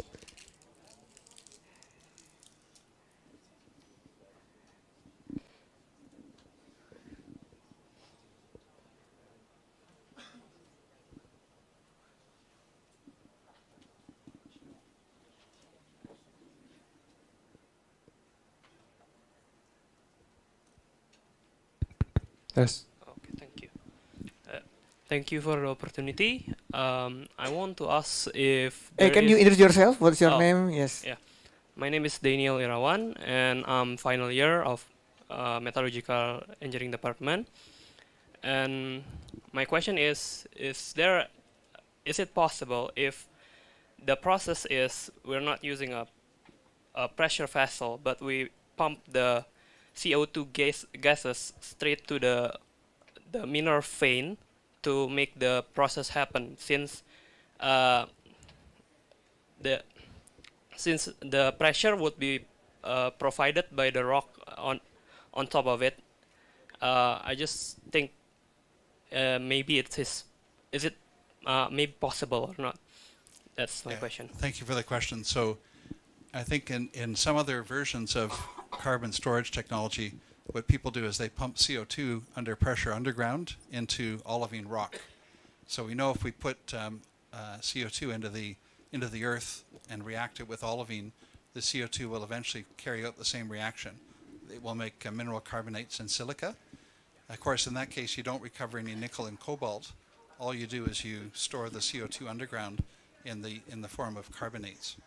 I think you talk about the pressure of the rock at depth in the earth, which is correct. But if you want to get the CO2 into that system to react, you've also got to provide it under great pressure. So you can't just put CO2 at atmospheric pressure if you want to get it into the depths of the earth. You have to actually push it under very high pressure. So you don't escape the pressure use by putting it in that way, and you don't get the benefit of nickel and cobalt recovery. So we think doing it in an autoclave gives us both things at the same time. Gives us the nickel and the cobalt and the CO2 sequestration. Okay? Thank you. Okay, last question from Pak Arif, because I'm afraid that you don't give money. The money is not transferred yet, by the way. Please, Pak Arif. a true professor. There you go. Hello, good afternoon, everyone. Yes, my name is Arif. I'm from Freeport Copper Smelter in Manyar. So, yeah, I have one question, David. I think I met you first time like 7 years ago. Like we stayed in this hotel in Sawanggaling for the first conference, right? First one here. Yeah, Okay. yeah. Hey. Sorry, 10 years. 7 years. Yeah, 7 years ago. Yeah, so my question is like you highlighted the CO2 overview of process. I mean, in process there are like a lot of things outside CO2, water consumptions, energy consumption, etc. So here I have you proposing high pressure leaching for copper, and I have PK with let's say conventional copper smelter process that we also built in Manyar. So I don't want to how to say, to argue with you guys, but then, so what is your overview about the whole process of copper sulfide?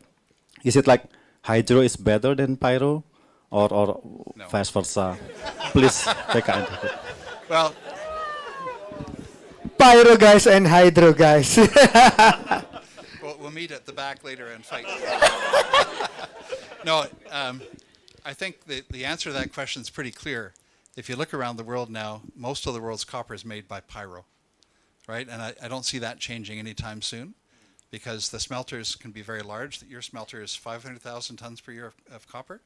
So you have fantastic economy of scale and very efficient processes to make good quality copper, recover your gold and your silver and your minor elements, make a stable slag, and make acid in concentrated form. So I imagine the acid that you're going to make from your smelter is going to go to the HPAL plants to feed the acid demands for the HPAL plants eventually. So you have a very good connection between all the things that the smelter produces and all the products that are needed locally or geographically in the area. When you do pressure leaching of copper concentrates, as they did at Baghdad, you know, all the sulfur goes into solution as sulfuric acid and metal sulfates. What do you do with that sulfuric acid? Well, in the case of Baghdad, they had a heap leaching for copper right next door to the autoclave. So the acid that came from the autoclave could be used for the heap leaching because it was already in solution. So there was an economic use of the acid. But in many other places, that's not available. So if you, in your location at Grasberg, I don't think you have a need for large amounts of acid to do heap leaching of copper ores.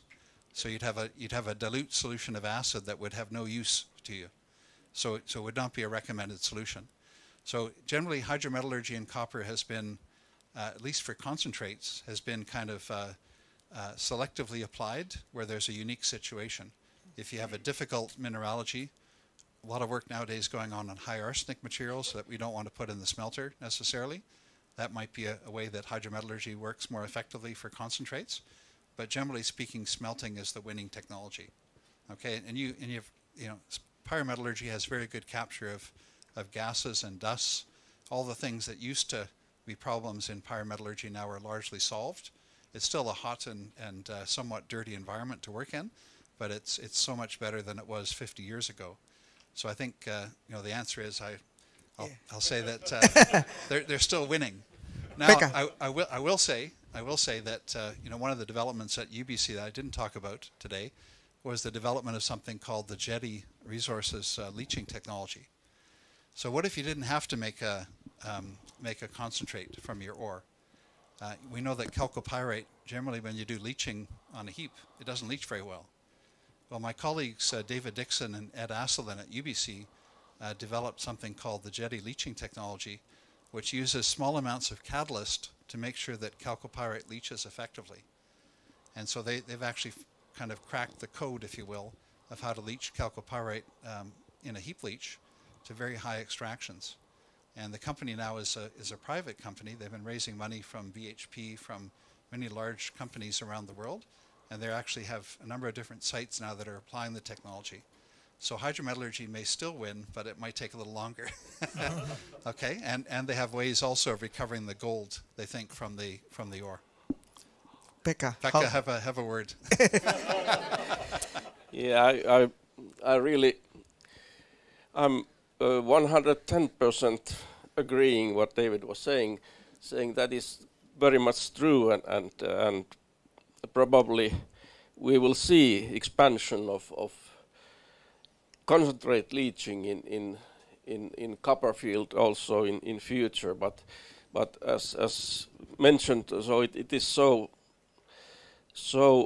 specific method that in large scale copper smelters are copper producing facilities. So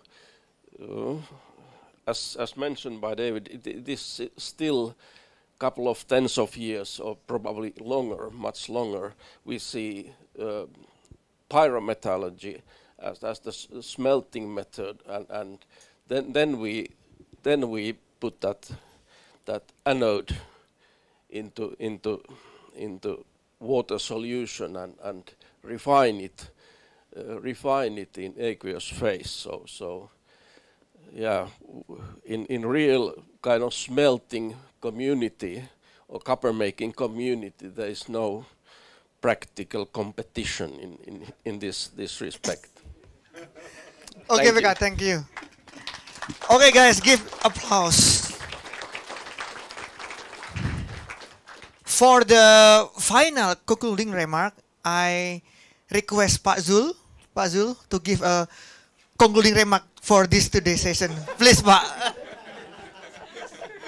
Oke. Kok bisa saya ditagih dulu? Saya udah nggak mau. Yeah, okay. Thank you very much, Pak Imam Santoso, for organizing this event. Actually, this event was conducted for the first time in 2013. At that time, we invited Professor Brooks, Professor Kang, and Professor Akbar to Indonesia. At that time, the seminar is actually not international; it's seminar, it's national. So we invite at that time. It's like actually international seminar, because we invite also many lecture from the other country. Most of them was conducted in Bahasa Indonesia, but for the keynote speaker and also for invited speaker, the lecture was given in English. So again, thank you very much for your second coming here, Professor Kang, for this event. But Professor Akbar, I think, is every 2 years, or every year, maybe in 1 year 3 times to Indonesia. Professor Akbar to the other event also at Brain and also in the other university. And Professor David Dreisinger, I think this is the second time for you to be here. And last time was in 2016 at the first IPMC in 2016. You have also given this lecture also similar to what we have conducted this day. Yeah, you have given also the lecture in this room. I remember also at that time you have made also the comparison between pyrometallurgy and hydrometallurgy. The same discussion like today. And at that time I remember that you have said that we have developed a good hydrometallurgical processes for many metals, but at the end we cannot compete with the pyrometallurgy. Just for copper, okay. Correct. Just for copper, yeah. For copper, is correct. Because actually both technology, pyrometallurgy and hydrometallurgy, we should use both kind of technology, and this technology is not compete with the other. It's to complement with the other. Some metal, for example, gold, never. We use pyrometallurgy for gold processing, for example, never. And similar also for iron, I think only small portion. We use the process, what you call electrolysis at room temperature, and only small portion, but a huge amount of iron is produced by pyrometallurgy. It depends on the metals how we want to extract. Yeah, Daniel, maybe for you it's for the first time in Bandung, Indonesia. Also Katri also, yeah, for the first time here in Indonesia. Professor Pekka Raskinen, we have already met a lot of time here. I think you were also in the first IPMC 2023. No. 2016. Sorry, 2016 for the first time, and at that time you went to Indonesia together with Imam from Finland, yeah, from Finland to Bali, I think, yeah, Bali one day, and then you come to Bandung in 2016. So today we have actually a very good lecture. You have heard the lecture from Professor Kang about thermodynamics. Thermodynamics is very important, because if we told them to learn thermodynamics, they say, there's a lot of formula inside.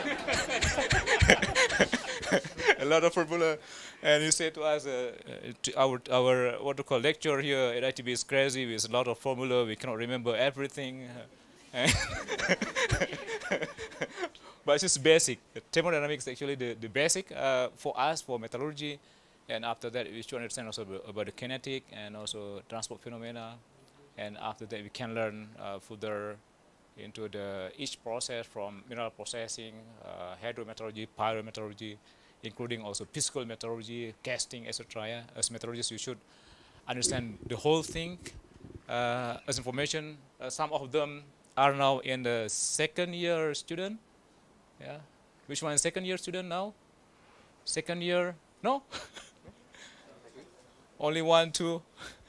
And the third year student? Oh, most of them. And the fourth? Oh, yang tingkat 2 malah nggak ada ya. Okay, master student? 1, 2, 3, not much. Yeah.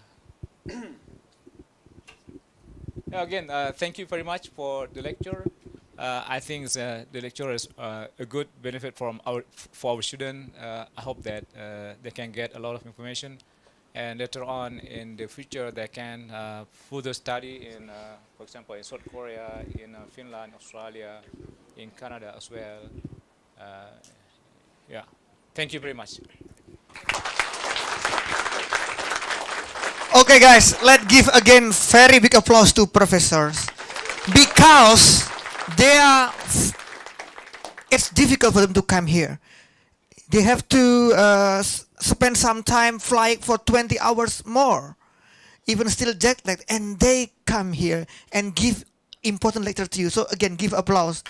And tomorrow, again, they have to give keynote speaker. They have to attend the lecture. So we are really appreciate to you all, Professor. And forgot to mention also Professor Sadia, please stand up. She also will give a lecture tomorrow as keynote speaker, and with Dr. Rajiv also. So again, guys, this is very important. I hope it can motivate you and how blessed you are become a metallurgical student. Yes or no? Still under pressure. Oh my gosh. And again, I really appreciate that. Yes, now you can sustain under pressure, because normally lecture is only 2 hours and they are sleeping, and you still awake. It means you are excellent. And again, thank you very much to the sponsor here, PT Freeport, PT Aman, Jinpeng, DKSH, Antamuko Indo, and then ITB, PT Timah, Siemens, Metso, Sevar, Krakatau Posko, and also media partner. We have CNN, and also Majalah Tambang, Pikiran Rakyat, Kampus Update, and I can say. I hope he is not angry. And yeah, 8EH Radio. Okay. Okay, guys, give applause to us. And again, thank you very much. And let's close this moment. From me, wassalamualaikum warahmatullahi wabarakatuh. Yeah. Yes, it's over, guys.